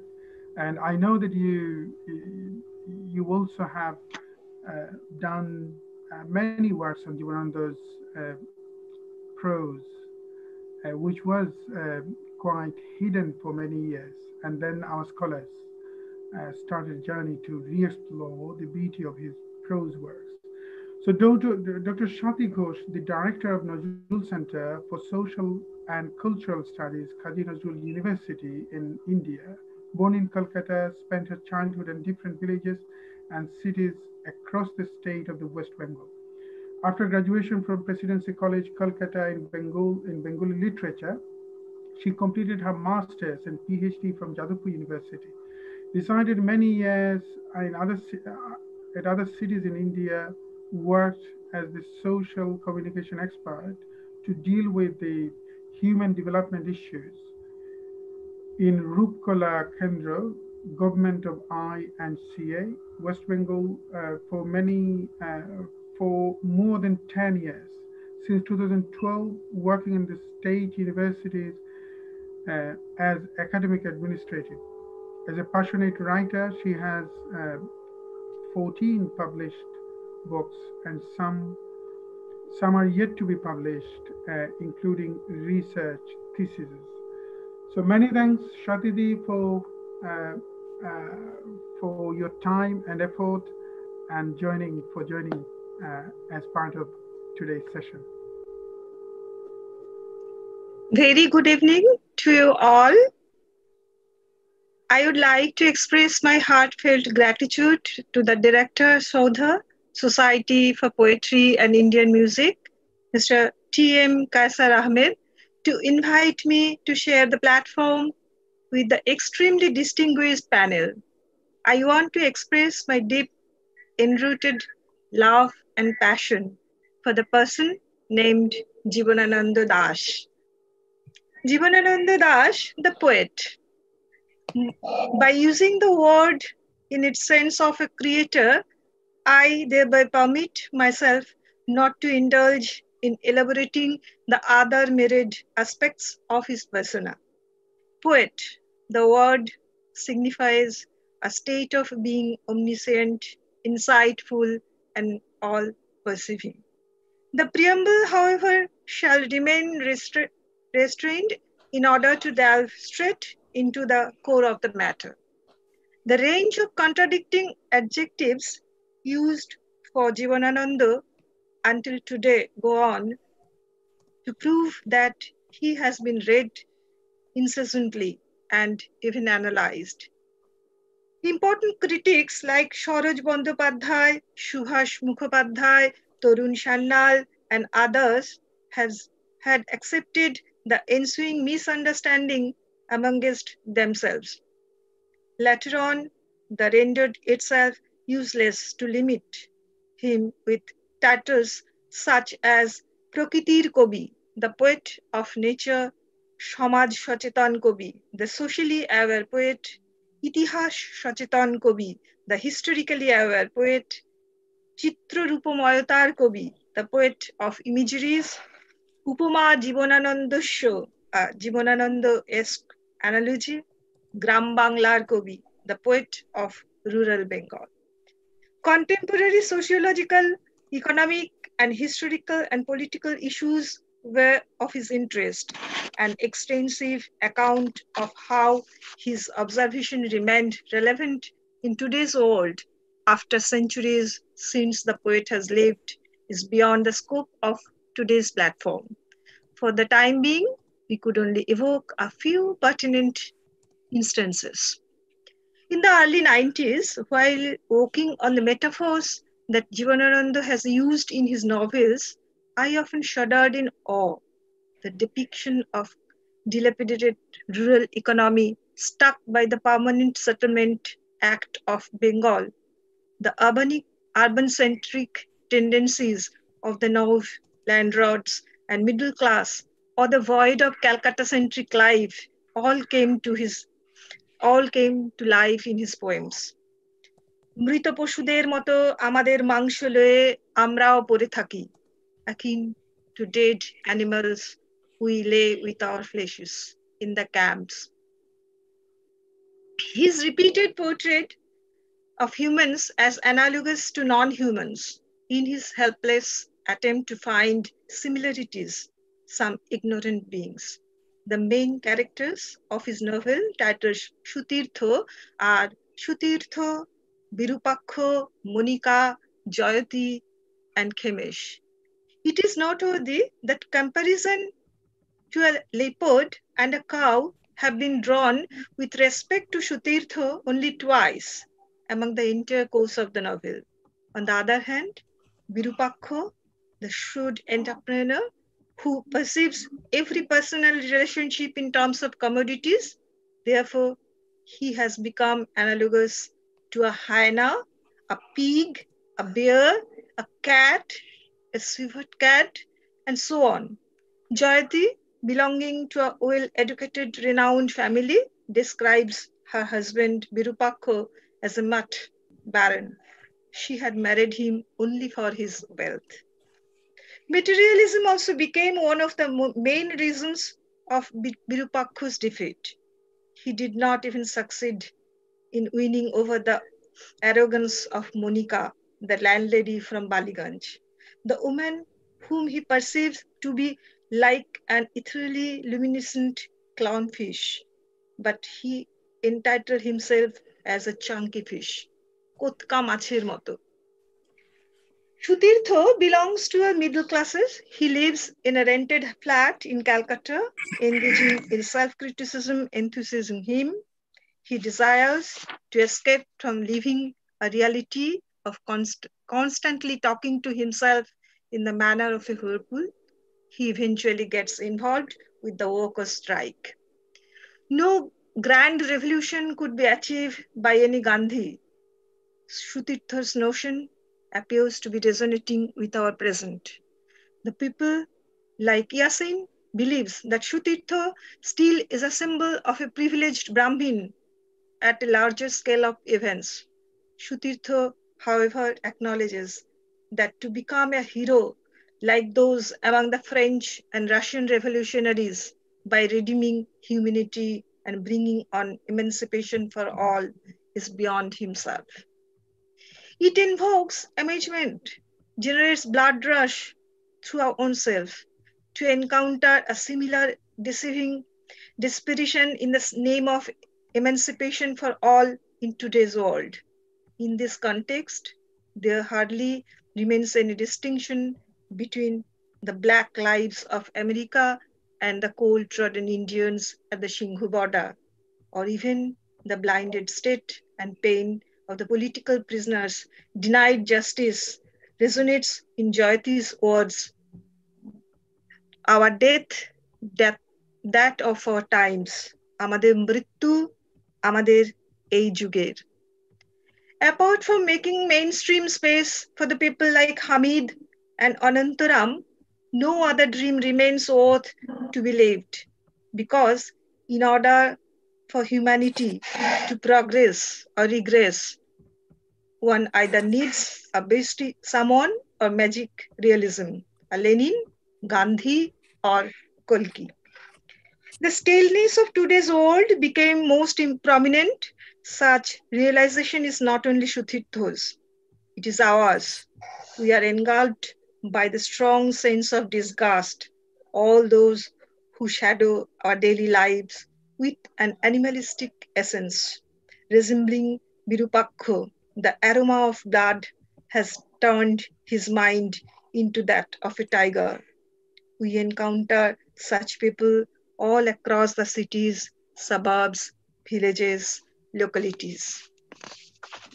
Here lies the significance of having women like Monica, one who resembles most the nature, one who is filled with the sheer brilliance of liveliness, who wanders like the moon that has moved beyond a chance of eclipses and normatively.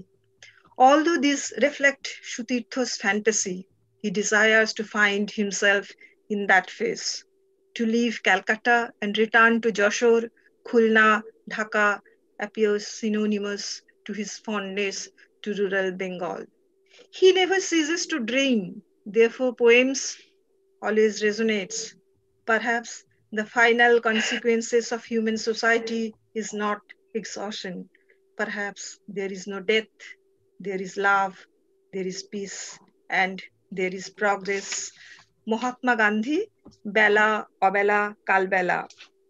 হয়তোবা মানবের সমাজের শেষ পরিণতি গ্লানি নয়, হয়তো মৃত্যু নয়, প্রেম আছে, মৃত্যু নেই, প্রেম আছে, শান্তি আছে, মানুষের অগ্রসর আছে।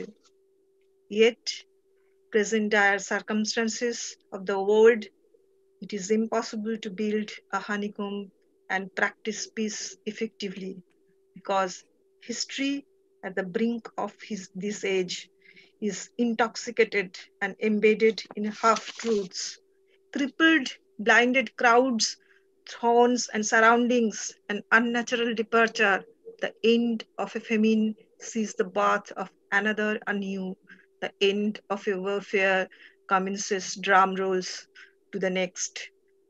There seems to be no end of people's greed.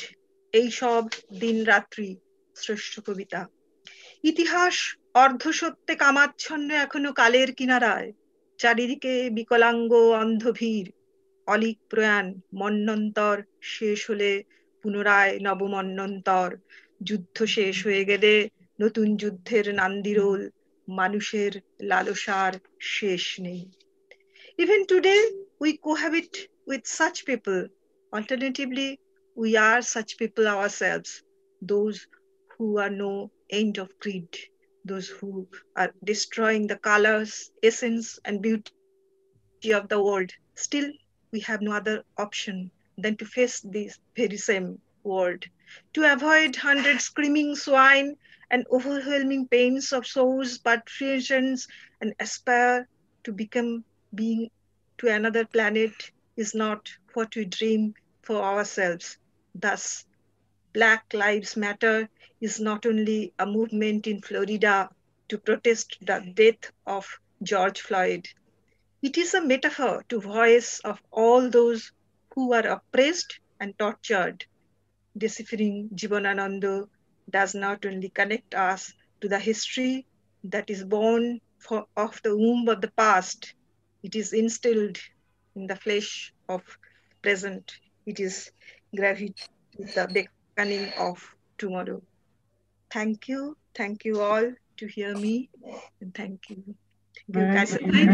I just want to mention I'm Dr. Swati Guha. Guho, Shati Guho. Shati Guho, sorry. আমি এটা ঠিক করলাম, Shati Guho, Dr. Shati Guho. Perhaps I pronounced your name wrong. Apology for this. Many thanks to our audiences. There are so many comments. I wish if I could read them, but let me see. Perhaps I'll find some time so that I can read at least some of those. Our next speaker, I know that this is quite late night in Bangladesh and India. Many thanks, Professor Tapodhir Bhattacharjee, for agreeing to join in this at this late night actually. But good thing that the followers from all across the globe are so much enjoying these profound speeches, and in some extent those speeches, those talks are quite new for some audiences, and that will definitely help meaningfully to preach the beauty of the works of Jibanananda Das globally. So our next speaker is Professor Tapodhir Bhattacharjee. Let me see whether I can. So Professor Tapodhir Bhattacharjee is quite familiar in this platform. He has been invited to do some talks in Grunty's live streaming, especially the 100 Poets Around the World for Love, which is so hugely accepted by global community. And many thanks for your contribution and help and support, Tapodhir. Tapodhir Bhattacharjee, a poet, essayist, literary theorist, and critic, was born on 12 February 1949, and also a public intellectual. He's the former Vice Chancellor of Assam University and the forerunner of contemporary Bengali literature. His constant research on the recent literary theory and application of the West is well known amongst the readers. So there are some thinkers, Western thinkers, was first actually introduced by Professor Tapodhir Bhattacharjee. That include Bakhtin and many other Western post-structural thinkers. He has 141 books to his credit so far in both Bengali and English. Essayist Tapodhir made his debut as a poet in the 70s, and his first poetry book is called Tumi Shei Priyo Kushum. Pirito Kushum. Binito Kushum. Pirito Kushum. The total number of his poetry collection to date is 35. He retired as an emeritus professor of the Department of Bengali Literature, Assam Central University. He also played a vital role as a professor of modern Indian language and literature at the University of Delhi. So some of his noteworthy publications are Pratiche Sahitya Tattva, Nari Chetona, Mononeya Sahitya, Akhaner Bahushor, Jibanananda Porabasthav, so many books to his credit. So Tapodhir, over to you. So if you kindly offer your own interpretation on Jibanananda briefly. Thank you, Kaysher, once again. Thank you. Today, I'm suffering from some sore throat, so excuse me if I sound very harsh today, because before joining here with you all, I was attending another one in Kolkata. It was on something with our own sweet mother tongue, Bengali, because 21st February is very near. Anyway, so that's why that explains to a certain extent the soreness of my throat. Anyway, but it is very difficult to say no to you, Kaysher, as always. Well, I must tell you, I was thinking of talking something about the social hermeneutical interpretation of Jibanananda. And to my real surprise, I found that Swati, I am acquainted with her good works.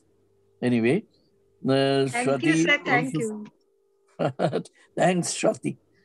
So she spoke just in that vein, and I enjoyed it very much. And what is most important is to place somebody in the correct perspective, which she did very well, exceedingly well.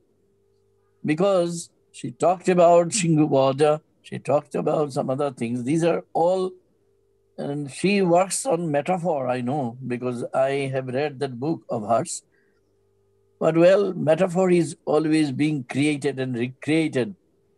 Jibanananda was a poet, the highest caliber, and many of us who speak Bengali we are not quite aware, even now,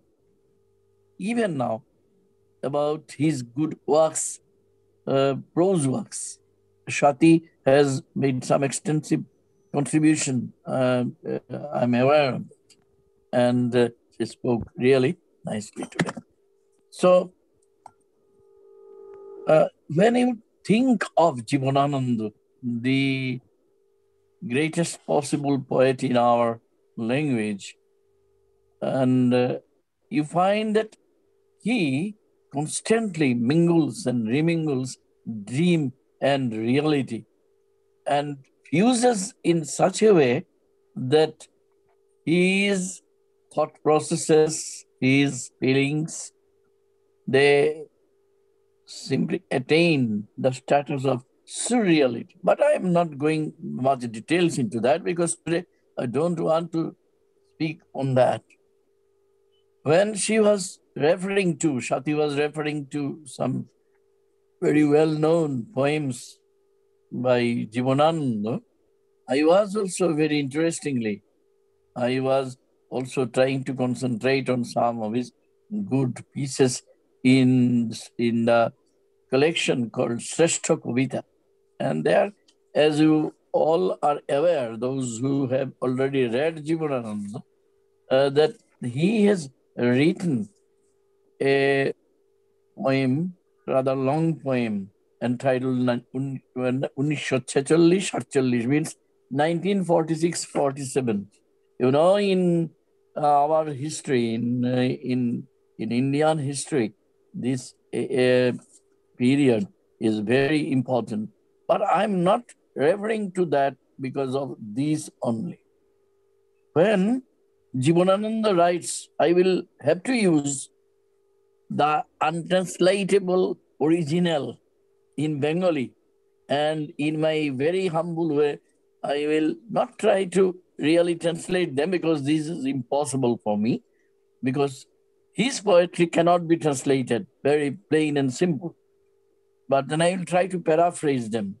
In that particular poem, which I have referred today, and I remember I want to place him in the context of social hermeneutics.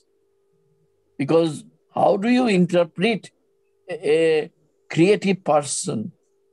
It depends whether you have been able to acquire that answerability, as always proposed by none other than Mikhail Bakhtin. So whether if you can touch upon the innate responsiveness of the poet, or maybe any author, you'll find that meaning, our pursuit of meaning, depends on to what extent that poet or author allows you to prepare your own response to him, your answerability. So there is certain, I will be referring only to a few lines written by him, scribbled by him. অন্ধকারে জমিদারদের চিরস্থায়ী ব্যবস্থাকে চড়কের গাছে তুলে ঘুমায় গিয়েছে। Who gone to sleep after চিরস্থায়ী বন্দোবস্ত, it happened in Bengal in 1793, permanent settlement. So he talks about the permanent settlement, and there is a clear hint of satire, you may say, the vein of satire, Choroker Gach. I can translate it, but then it will really become very much uncommunicative, really. What is Choroker Gach? It is a certain thing which is very akin to a Bengali reader, but it will be very difficult to explain to non-Bengali readers. ওরা খুব বেশি ভালো ছিল না. They were not very happy. তবুও আজকের মন্বন্তর দাঙ্গা দুঃখ নিরক্ষরতায় অন্ধ শতচ্ছিন্ন গ্রাম্য প্রাণীদের চেয়ে পৃথক আর এক স্পষ্ট জগতের অধিবাসী ছিল। What does he want to tell us?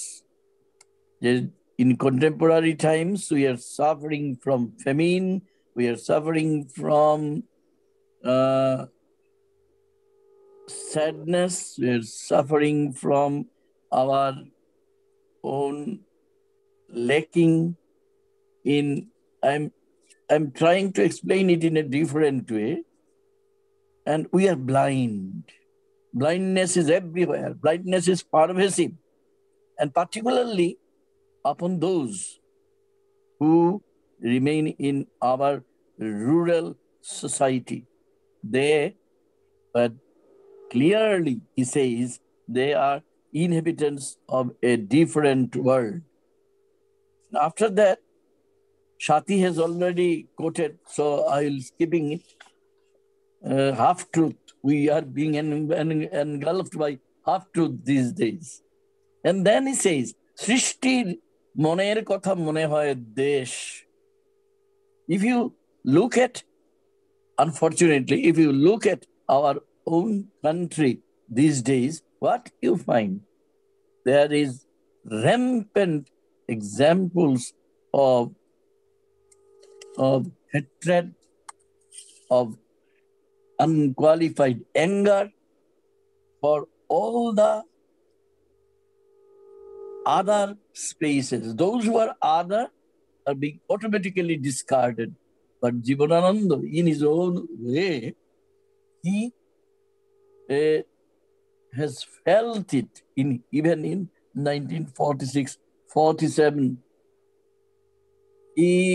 Then I skip a few lines, and then I would try to take you to this expression, এ যুগে কোথাও কোনো আলো, কোনো কান্তিময় আলো চোখের সম্মুখে নেই যাত্রীকের। We are in a hopeless situation these days when there is no light. No light, kantimaya alo, which is beautiful, which is exceedingly well, but for no wayfarers, jatrik, wayfarers, there is nothing before them. Shei to nisrito andhakar ratrir mayer moto. Very typical expression by JIbanananda, mother of night. But that night is archetypal night. But and there are some other things he says after that, shabdahin, mrittuhin, andhakar ghire rakhe. Don't you think that JIbanananda is actually skipping several generations and addressing us directly? Because right now, we are being engulfed by soundless, deathless spasm of darkness. And JIbanananda speaks of that darkness, but that does not mean he is afraid of any possibility of illumination of light. Because in another place, Swati was referring to Bela Bela Kal Bela. There is a very famous expression. He says that joy, joy, olokho, runodoy, joy, victory to the done, which is illumining us. So darkness is not monological in JIbanananda. He believes in dialogics of life. He believes in dialogics of existence. And that's why he speaks of that. And he says in the next poem, Manusher mrittu hole tobuo manav theke jay. And that Manush and Manav, Manush is also, as for all the non-Bengali listeners today, I'm trying to explain rather, if a person dies, even then the humanity does not die. Humanity is never extinguished. So there you find real JIbanananda. And that gives us that clue that we must learn to read JIbanananda in a different way every time. There is every reading is a new reading, is a thorough rereading for JIbanananda. Be it poetry, be it his rather less read short stories, or the less read or big works to which she has alluded to, like Shutirtho, like Mallavan, like Jalpaihati, and all that. So this is very interesting stuff. The poet who has fused dream and reality in his first three, or four, maybe, anthologies of poems by means of images, bringing together the most far-fetched elements in the elements as we find in the surrealist poets like, say, Paul Eluard or Louis Aragon, or for that matter, Andre Breton, though he was not a famous poet anyway, but Andre Breton, you were ever, I am saying that. So what I want to say, that JIbanananda tries to express the unsaid things. That does not mean he wants to make everything abstract. No, never. Because he believes in the original silence, which actually controls all the spoken words. These are being engulfed by all inarticulate space. Inarticulate space means JIbanananda, what does JIbanananda do then? He, through his poems, through his short stories, and to a certain extent, through his bigger works also, he undertakes a raid on the inarticulate. But even then, he never forgets that his commitment is basically to his own society in which he is living. And not only his own society, but the time to come. And his weapon is only words. Words, words, and words, you know, the famous lines. Through the words, what does JIbanananda do? He makes the impossible possible. And he endows the nature, that is natural artifacts, with metaphysical properties. And then he completely changes them, completely transforms them. Why? Because he wants to discover the essence of existence. Not only human existence, but also the earthly existence. And while doing so, because he's a multidimensional creative personality, as I was trying to tell you, trying to suggest to you, that he proposes a new worldview which blends the known with the unknown on the one hand, but at the same time, he ventures out to bring us down. Yes, I will use that word, use that proposition. Bring us down to the very earthliness of our existence. Because what matters most for him is commitment. Commitment. It is not an abstract thing. Many ordinary readers might think that JIbanananda is concerned only with the abstractions. No, it is completely to misjudge JIbanananda if we say like that. In fact, as I was telling you, JIbanananda even now baffles me. I have been, like many other readers in our country or elsewhere, I've been reading JIbanananda for many years now. And I find that every time I am baffled because my earlier thinking gets challenged by the new reading. A new synthesis of existence is created by JIbanananda. And in that synthesis, you will find that abstraction ultimately does not matter because it tries to make concrete the ineffable dream of living a life which is worthy to live. And for that reason, why I'm saying this,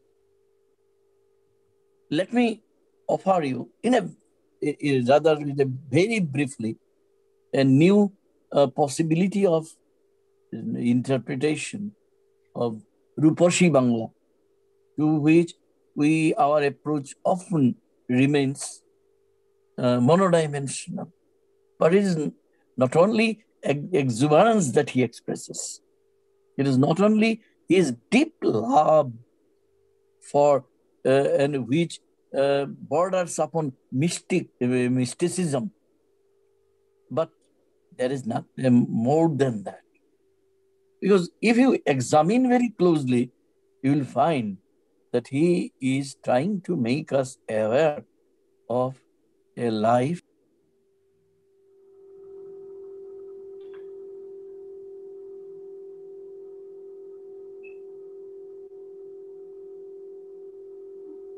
Sorry, there was a phone call from my own nephew. Anyway, anyway, so what I was trying to propose that individual solitude is there.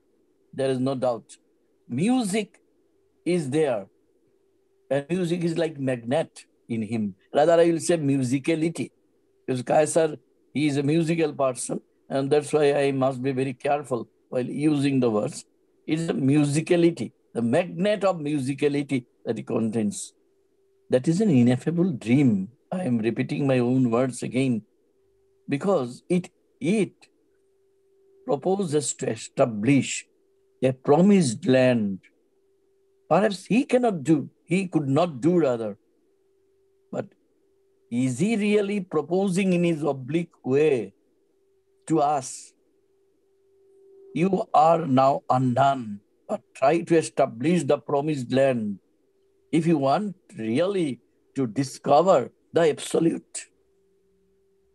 And that absolute is not divorced from our life around, our society around. And that is what is most important.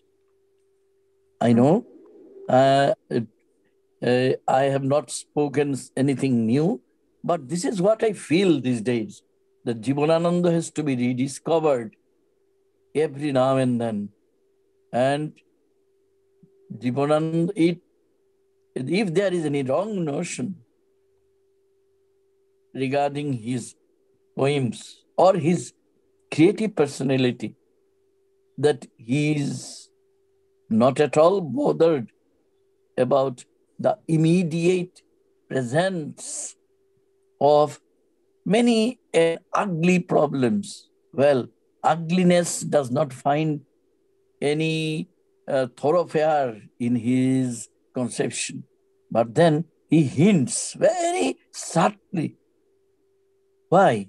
Because once that we understand them and then try to find a way through which we can cross over all this. And perhaps this is what JIbanananda means to us, particularly when we are now engrossed by many unfortunate developments in and around our society, our surrounding, our presence. Our presence is being wiped away, is being made absent. There is a struggle somewhere, and JIbanananda helps us to pinpoint the struggle, the character of the struggle, and what we are supposed to do. So with these words, I call it a day or call it a night. So thank you once again, Kaysher, for giving me some chance to share some of my stray thoughts with you tonight. Thank you. Thank you very much, Tapodhir, for this beautiful talk. This is a humble request to the audiences. I know that you were leaving such a great feedback, but we can't read because we are quite rushing for the time, actually chasing. Yeah, sorry. So one thing that this is for non-Bengali audiences, non-Bengali readers. JIbanananda is labeled perhaps as a surrealist poet, but there are so many surrealist poets. Surrealist poet, you can't judge a surrealist poet because anyone talks from subconscious mind, we just label them as a surrealist poet, but that doesn't reflect the power someone has. But JIbanananda, the images he created, it's just not mundane and so powerful that this is a treasure for any readers. And especially Eric is here, and Eric knows my fascination for Bergman. So he is the Bergman in poetry. So Bergman, if you just classify Bergman just as a when you perhaps watch his The Hour of Wolf, and if you just count him or class him as just a surrealist filmmaker, that is not enough, because the world, the universe he delineated through the groundbreaking film called The Hour of Wolf is just something beyond surrealism. The images he created. So JIbanananda is definitely one of those. We have two more speakers.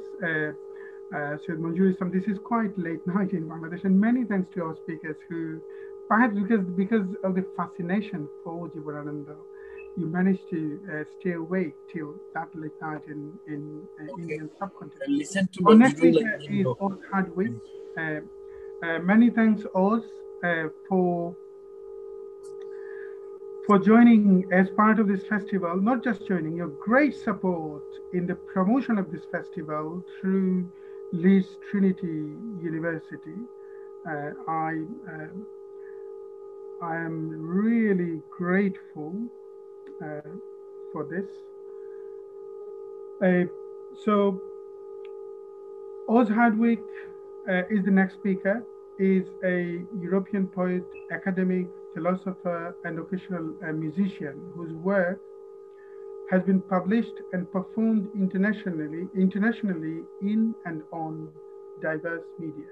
His prose poetry chapbook, Learning to Have Lost, won the 2019 Rubery International Book Award for Poetry, and his most recent publication is the prose poetry sequence Wolf Planet.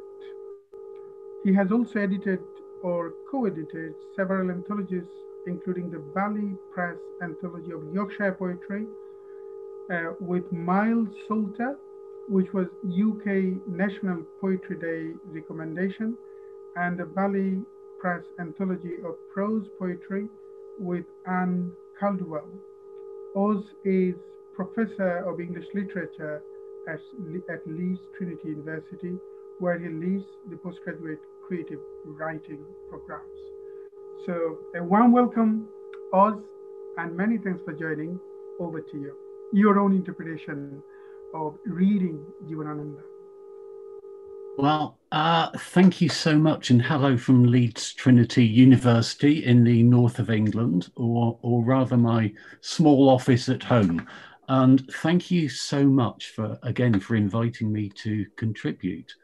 I'm honoured to have been invited to contribute to the festival. but should begin by admitting that I'm very nervous. Speaking amongst such esteemed scholars and artists with such a depth of knowledge. I have a certain reputation in some small circles as a poet and academic, but I must stress that in neither field is my expertise overly pertinent to today's celebration in some ways. But what I can offer today is the response of an avid reader of poetry, of someone for whom, since childhood really, words on the page have been as vivid and alive as the life going on around me. Even this approach, however, is circumscribed, as I'm a reader in translation. Now, as a scholar of medieval English literature, I'm acutely aware of the impossibility of translation, which was addressed by the last speaker.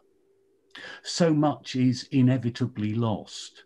The subtleties of wordplay and the overt and subtle rhythms, not only that the poet uses, but of the language itself.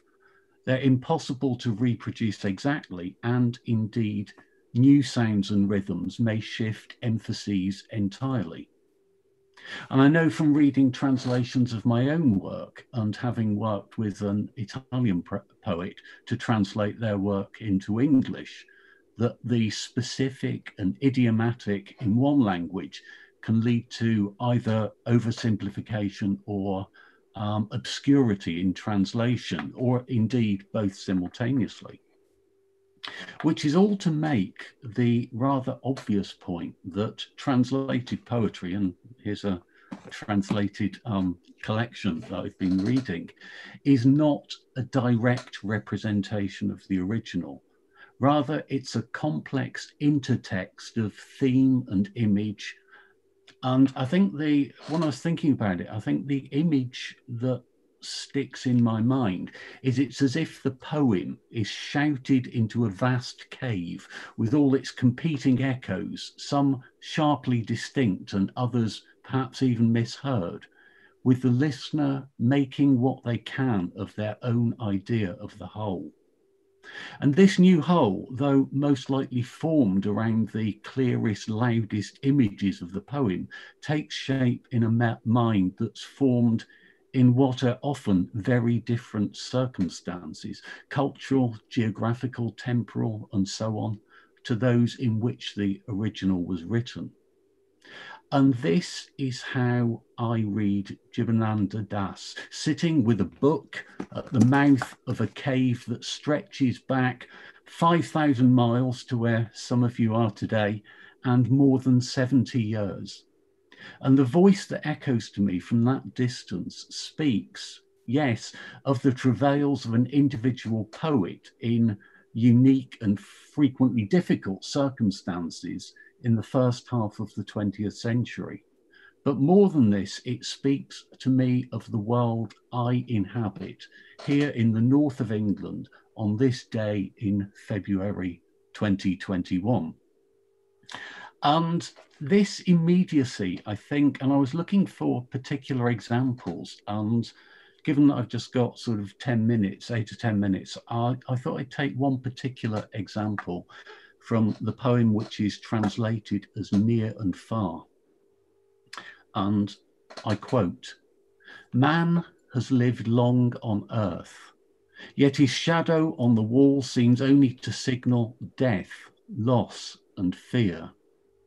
But for this nothingness, there is little else on the shores of time. Yet around man's plans, failed thoughts, resolves, and phantoms rises another world made gentle with the sound of multifarious trees." It's a poem that speaks of the transitory nature of human life set against the persistence of the natural world. More specifically, when taken in splendid Bakhtinian isolation from authorial ownership, the message which forms with all of the concise energy and intensity that only poetry can express speaks of our world now, how after 5 or 7 million years on the planet, we are still more foe than friend to ourselves, and how around our fleeting existence, which seems to us to be so important and all-consuming, nature will thrive, oblivious to our vain strivings and ambitions. In the 21st century, there is, of course, an obvious eco-political reading of this, which encompasses mankind's blinkered hubris and the damage we have done to our environment, the death, loss, and fear that's referred to in the poem, which counterbalance even our proudest achievements, along with the knowledge that although we may destroy many species of flora and fauna, including ourselves, in our absence, the planet will renew itself in some form without our interference. But there's something, I think, more than that at the moment, something that speaks more precisely to this narrower historical moment that we all share. In December 2020, there was an article in the New Yorker on the role of poetry in times of crises. Claire Bucknell, in that article, wrote of the importance of poetry anthologies to record what she referred to as the historical moment seen long-sightedly. I personally have a number of anthologies of poems which have already been produced from different parts of the world during the pandemic, and some of them I've contributed to. And there will no doubt be many more as we carry on moving through this period of crisis. Considering the circumstance of the current global health emergency, Bucknell notes that in her article, pandemics are disconcerting because they reveal that people are not only more similar than they like to think, but in some essential ways identical, made up of the same cells, the same weaknesses. And I believe that JIbanananda's poem, from which I've quoted, could easily have been written today for such an anthology. Because what does survive the vagaries of translation, and I think this can be said of a lot of his work more broadly, is that core humanity in them. The same cells, the same weaknesses, to quote Bucknell. The past year's seen us thrown into ongoing periods of uncertainty, loss, lockdown and disruption, not only to our future plans, but also to our sense of our present selves and our immediate relationships, communities and environments. Yet, as the poem reminds us, I'll quote once again, around man's plans, failed thoughts, resolves and phantoms, rises another world, made gentle with the sound of multifarious trees. During the pandemic, the air around the world has been clearer. We've heard more birdsong. Wild animals have strayed further into our cities, and it's wonderful to see these strange incursions, even in the centre of my little town in a little city in North Yorkshire. We see more foxes in the streets and things. And JIbanananda's poem shows us the historical moment seen long-sightedly, which is that phrase invoked earlier of poetry in times of crisis in anthologies. It's a poem that doesn't offer the certainties and consolations which religion may offer, but in spite of that, there's a kind of deep spirituality in it which informs his perspective, presented as observation rather than doctrine. And through translation, whatever may be lost of the original's music and the intricacies of the art, and it's been wonderful hearing some of that, and also hearing readings that I've just been able to enjoy the original language. But whatever's lost in that translation, this is something that resonates profoundly with me. This spirituality, free of doctrine, about what it is to be human within the the natural world. And it resonates with me as I sit at the mouth of that figurative cave I invoked earlier on, which is actually a small room full of books in the north of Yorkshire, in the third UK lockdown, speaking here to diverse individuals from around the world who yet share the same cells, the same weaknesses, and, lest we forget, the same poetry, which, as this book does to me, can speak to us all. And thank you for inviting me to share those thoughts with you. Great. Thank you again, Oz, for your beautiful interpretation on your reading JIbanananda and your exploration of JIbanananda's work. We are just going to the end of today's session with the last speaker, Syed Manzoorul Islam. Many thanks to all of our audiences who are watching. After this session, this thread will be terminated, but again, in about 10 minutes time, we will reappear in the same page, Show the Bangla Music Festival. So please stay tuned. The next session is the photographic interpretation of JIbanananda, and then some musical interpretation of JIbanananda, then another reinterpretation of JIbanananda's work through some profound talk, and Professor Asfar Hussain from USA and Dr. Shahad Zaman, an award-winning writer, will join after this session. So please stay tuned for the next session. Our next speaker is a prominent public intellectual in Bangladesh, Syed Manzoorul Islam, a progressive public intellectual, I should say. Syed Manzoorul Islam is a Bangladeshi critic, writer, and a former professor of Dhaka University. As a literary critic, he has written criticism on writers including Michael Madhusudan Dotto, Kazi Nazrul Islam, Shudindranath Dotto, Shamor Sen, and Shamsur Rahman. He received Bangla Academy Literary Award in 1996, and his 2005 short stories collection, Prem o Prarthanar Golpo, was Prothom Alo's book. He became the president of PEN Bangladesh in January 2018. The audiences who follow Bengali literature, especially the prose writing, fiction writing, Syed Manzoorul Islam, the name of Syed Manzoorul Islam is almost so popular, and is not what I meant actually is not unfamiliar to the world, even from non-Bengali, for non-Bengali audiences. So our next speaker is Syed Manzoorul Islam, and over to you, Manzoor Bhai, for your own interpretation on reading JIbanananda, and many thanks for joining as part of this festival. This is truly an honor to have you. Thank you very much. It's my pleasure taking part in this festival and listen to some delightful presentations. I'm not sure about the format, because you first told me that you'd be asking questions, I'd be answering these questions. Now I see that you have throwing the whole responsibility on us to decide our topic.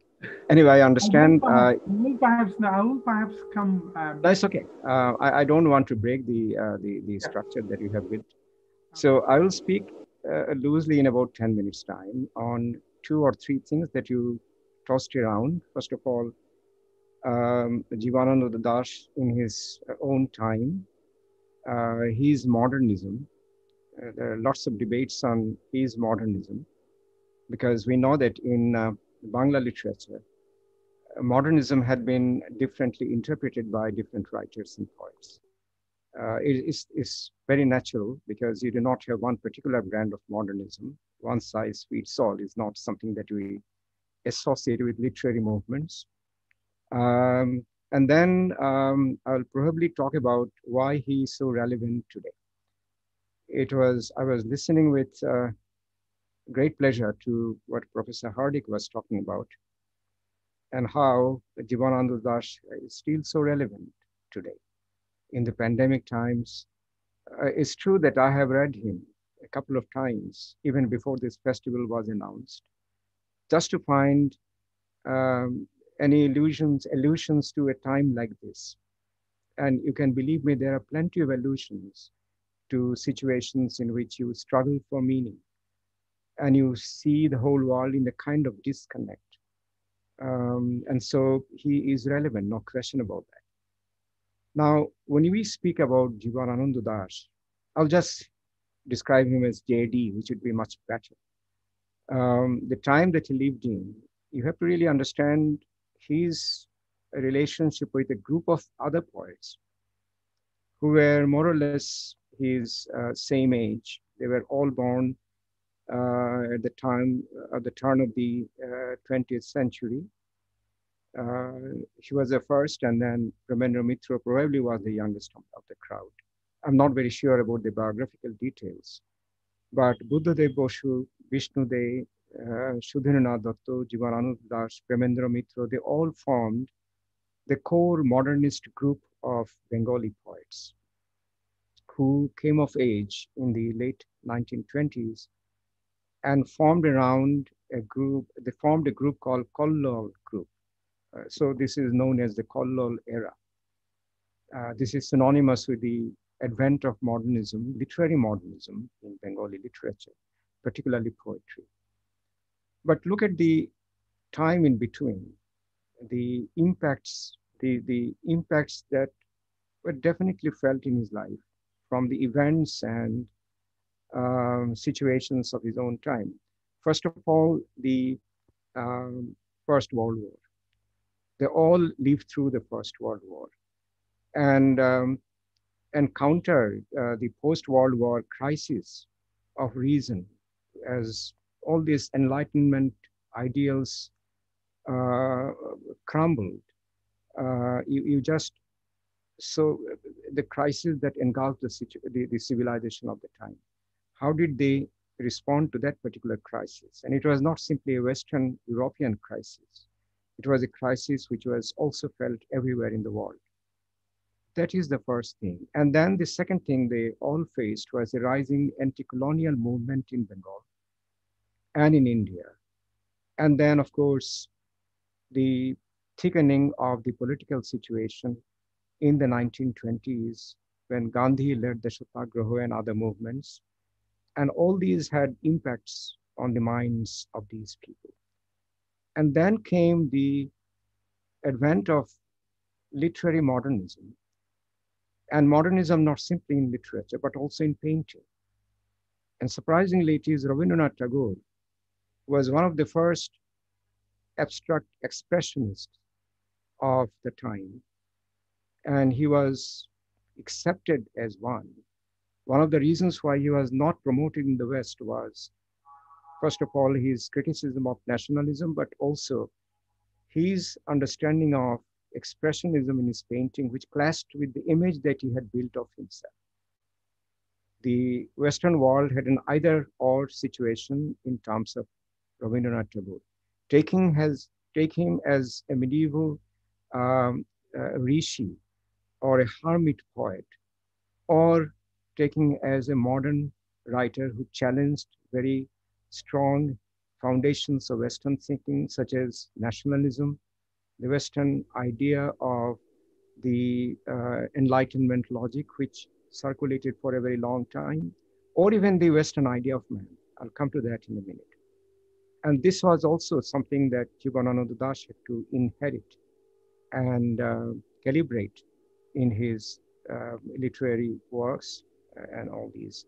And the last one they had to contend with all these poets was the overarching influence of Rabindranath Tagore with his own brand of romanticism and his religious spiritual ideas, which were very prominent in his poems and songs, but also in his dramas. not so much in his novels. And so one thing he had to really think about, JIbanananda Das, he had more or less 3 or 4 prominent aims in his life, not spelled very particularly, but he felt the pressure of all these different aims he had for himself. First of all, to chart a distance from Rabindranath Tagore, with whom he had a kind of a Oedipal relationship, a kind of father figure who dominated everything. And that was something that he very actively did. He did really chart his way away from Tagore and his brand of romanticism. Second thing he wanted to do was to create a Bengali modernism, in Bengali literary modernism, which would not be a copy of the Western modernism. It would be something that reflected the social, political, cultural, and other particularities of a particular situation and time. And the last thing he did was to include both his home and the world in the very large canvas that he built for himself. He was not simply somebody who wrote about his own country. You will find references to Greek history, to Mesopotamian history, to medieval legends. His net was cast very wide. The other thing you will find is his modernism was something that I see in John Donne or even Shakespeare, how the spirit of inquiry, the accent on exploration, and his new cartography, which is not simply map making, but also include the accounts people left, the stories people told about different experiences in different parts of the world. So the advantage for this man was, the poet JIbanananda Das was, he could collect all the wisdoms from all these places and then include them, fuse them into his own version of myths or legend. So this is one thing that you have to really think about. The other two things I like to briefly mention is JIbanananda Das's understanding of post-colonial reality of his time. It's not simply the colonial reality, because we know that colonialism and post-colonialism go hand in hand. I teach this course in one of my undergraduate classes, and I begin by reading The Tempest, which is not something which is periodically, which falls into a post-colonial times. But Shakespeare could foresee how the world was moving and how slavery, for example, colonialism, for example, denial of language rights and other things would be the aspects that every civilization will have to deal with.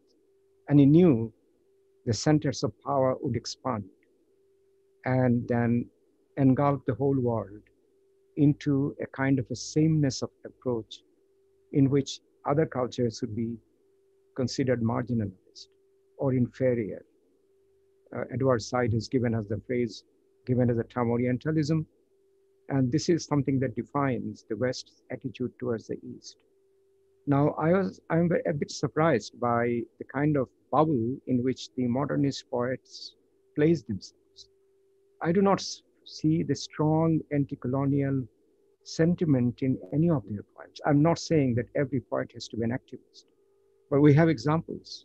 Qazi Nazrul Islam, who has cast a great influence on the first collection of his poems, Jora Palok, the shed feathers or dropped feathers.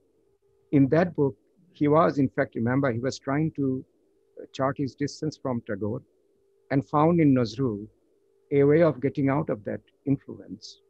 But he knew it was going to be a short-lived influence. If you read Jahar Palok, you have the phrases, you have even musical lines coming out of Nazrul Islam, Mohitlal Majumdar, and Satyendranath Datta, the three poets who really placed themselves at a distance from Tagore. Not that Tagore minded, he welcomed people to chart their differences cast their differences from him. So the initial reaction of JIbanananda Das was, he wanted to be different. That's absolutely all right. But look at the other poets.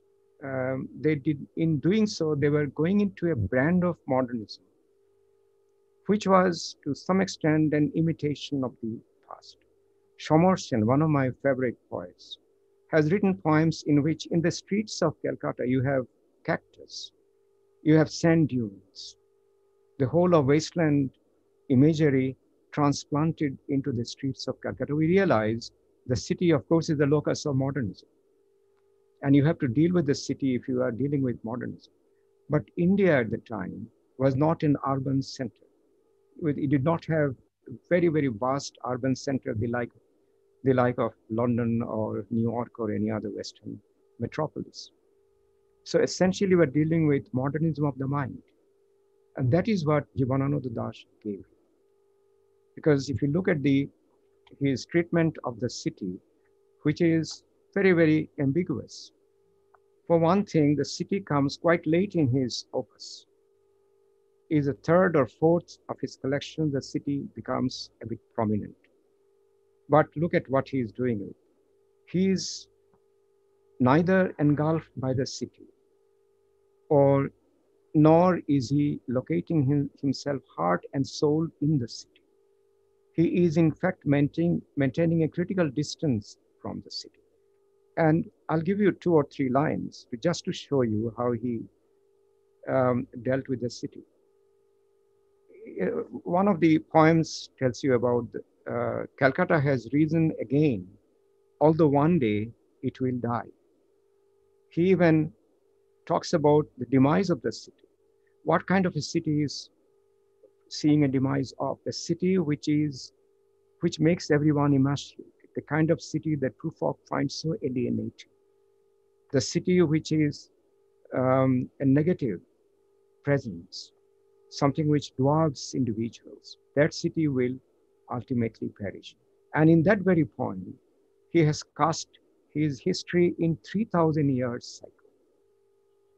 And that is one thing that probably Professor Oz was talking about when you look at the historical moment from a very long-sighted way. That is what he did. He looked at all historical moments from in a very long-sighted way. So Indian history merges with the history of the Middle East, the history of the rest of the world. Why is he doing that? Because he knows that history of a particular nation is something that will probably merge with the history of other nations. A particular history lives for a time frame. A war comes and a new history begins. But the history of man is an old history in which you have points of contact. You have imaginary zones created in which people contact with each other. You have communication in which you have hearts coming together, minds coming together, dreams are shared, progress is made. And this is why he challenged the whole idea of a Renaissance understanding of man.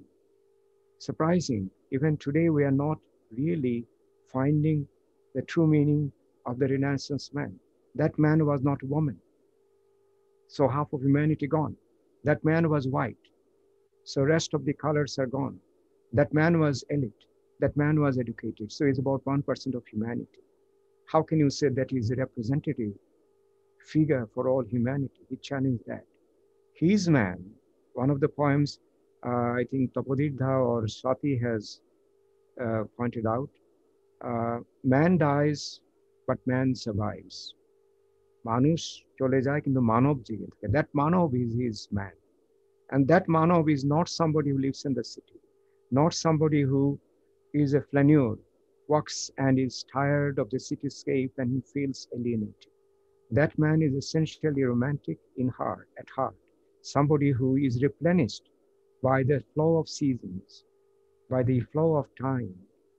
So time is not something that creates anxiety in JIbanananda Das. It does create anxiety in the Western poets.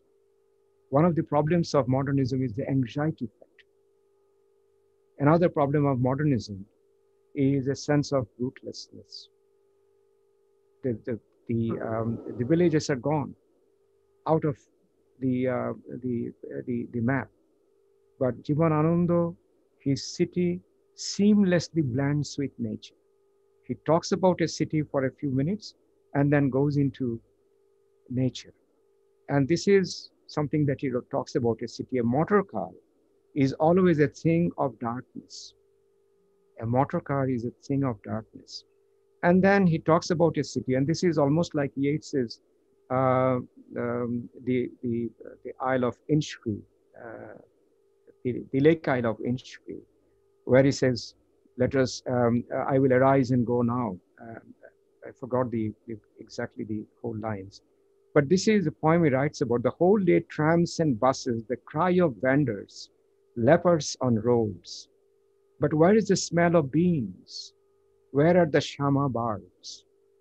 Look at the lost world he likes to reconnect with. The lost world he wants to discover. That is the locus of this particular poem. That's why his poems are reassuring because of their presence of spirit of inquiry, as something that tries to search out a living presence that likes to include everyone else in its own being. There has been a talk about surrealism of JIbanananda Das.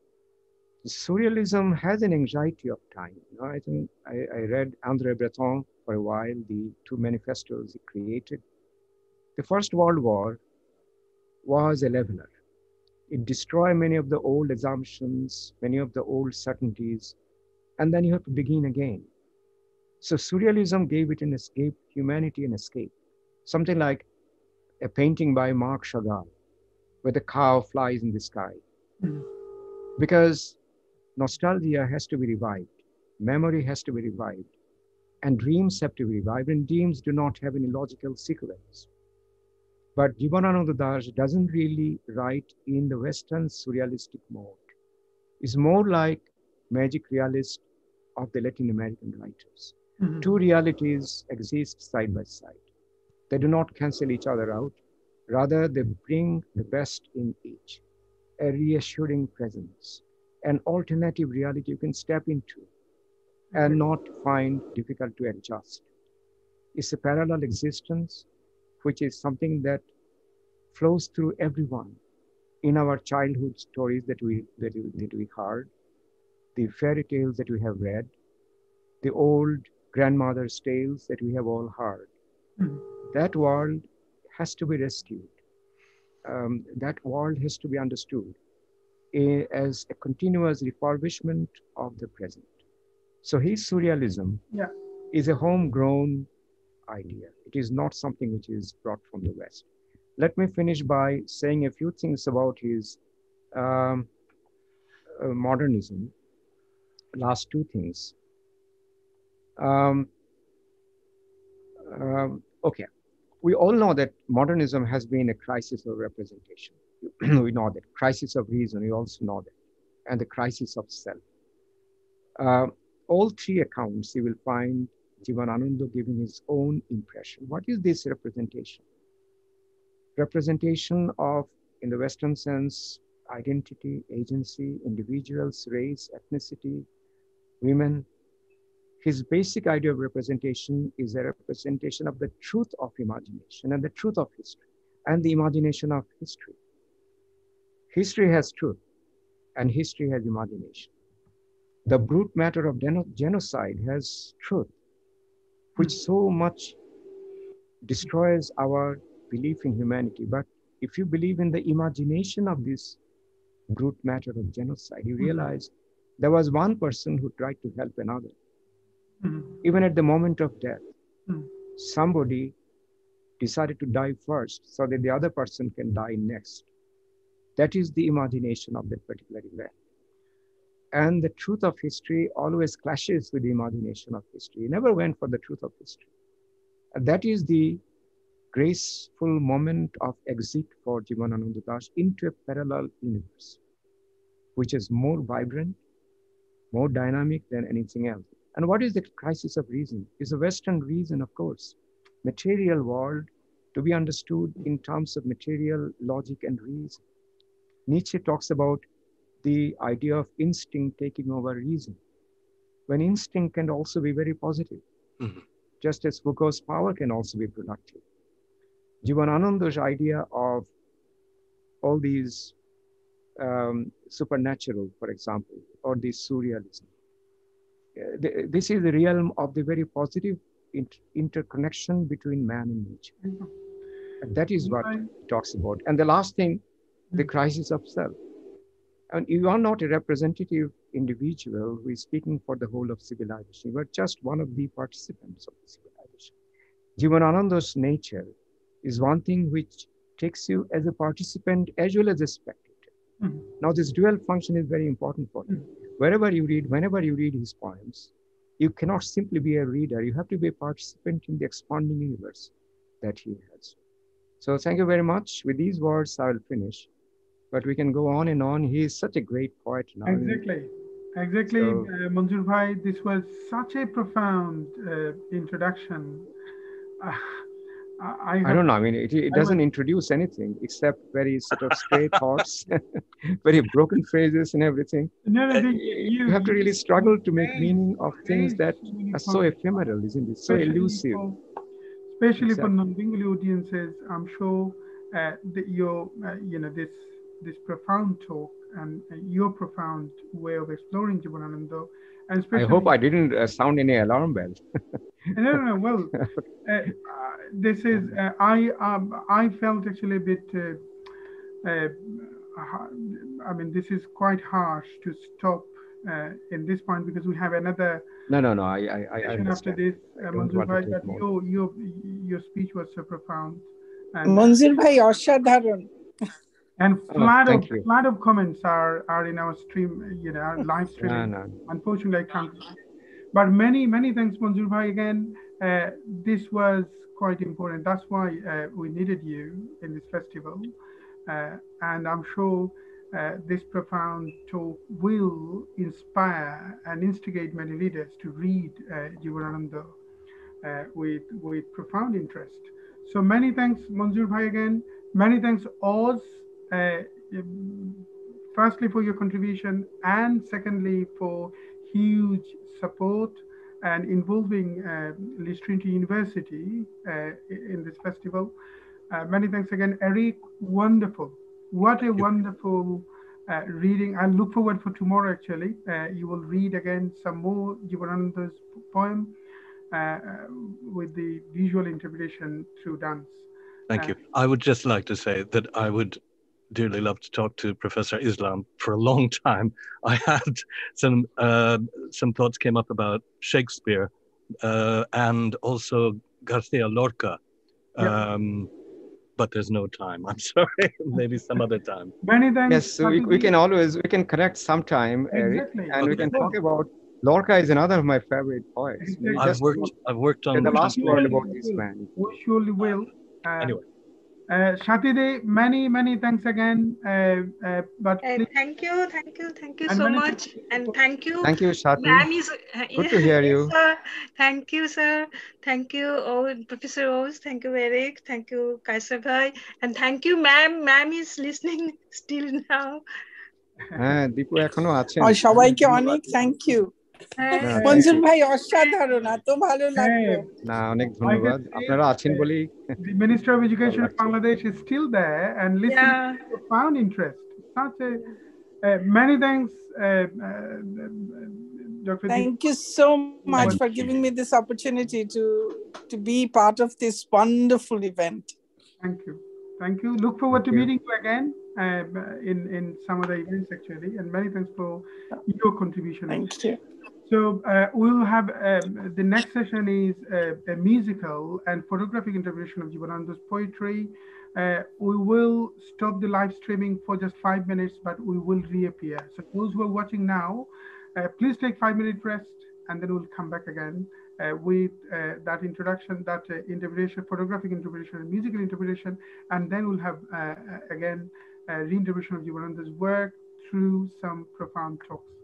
So have a wonderful rest of the evening who are watching, and many thanks to our distinguished speakers who helped and who gave a really insightful talk, and it was quite insightful for myself, I can assure.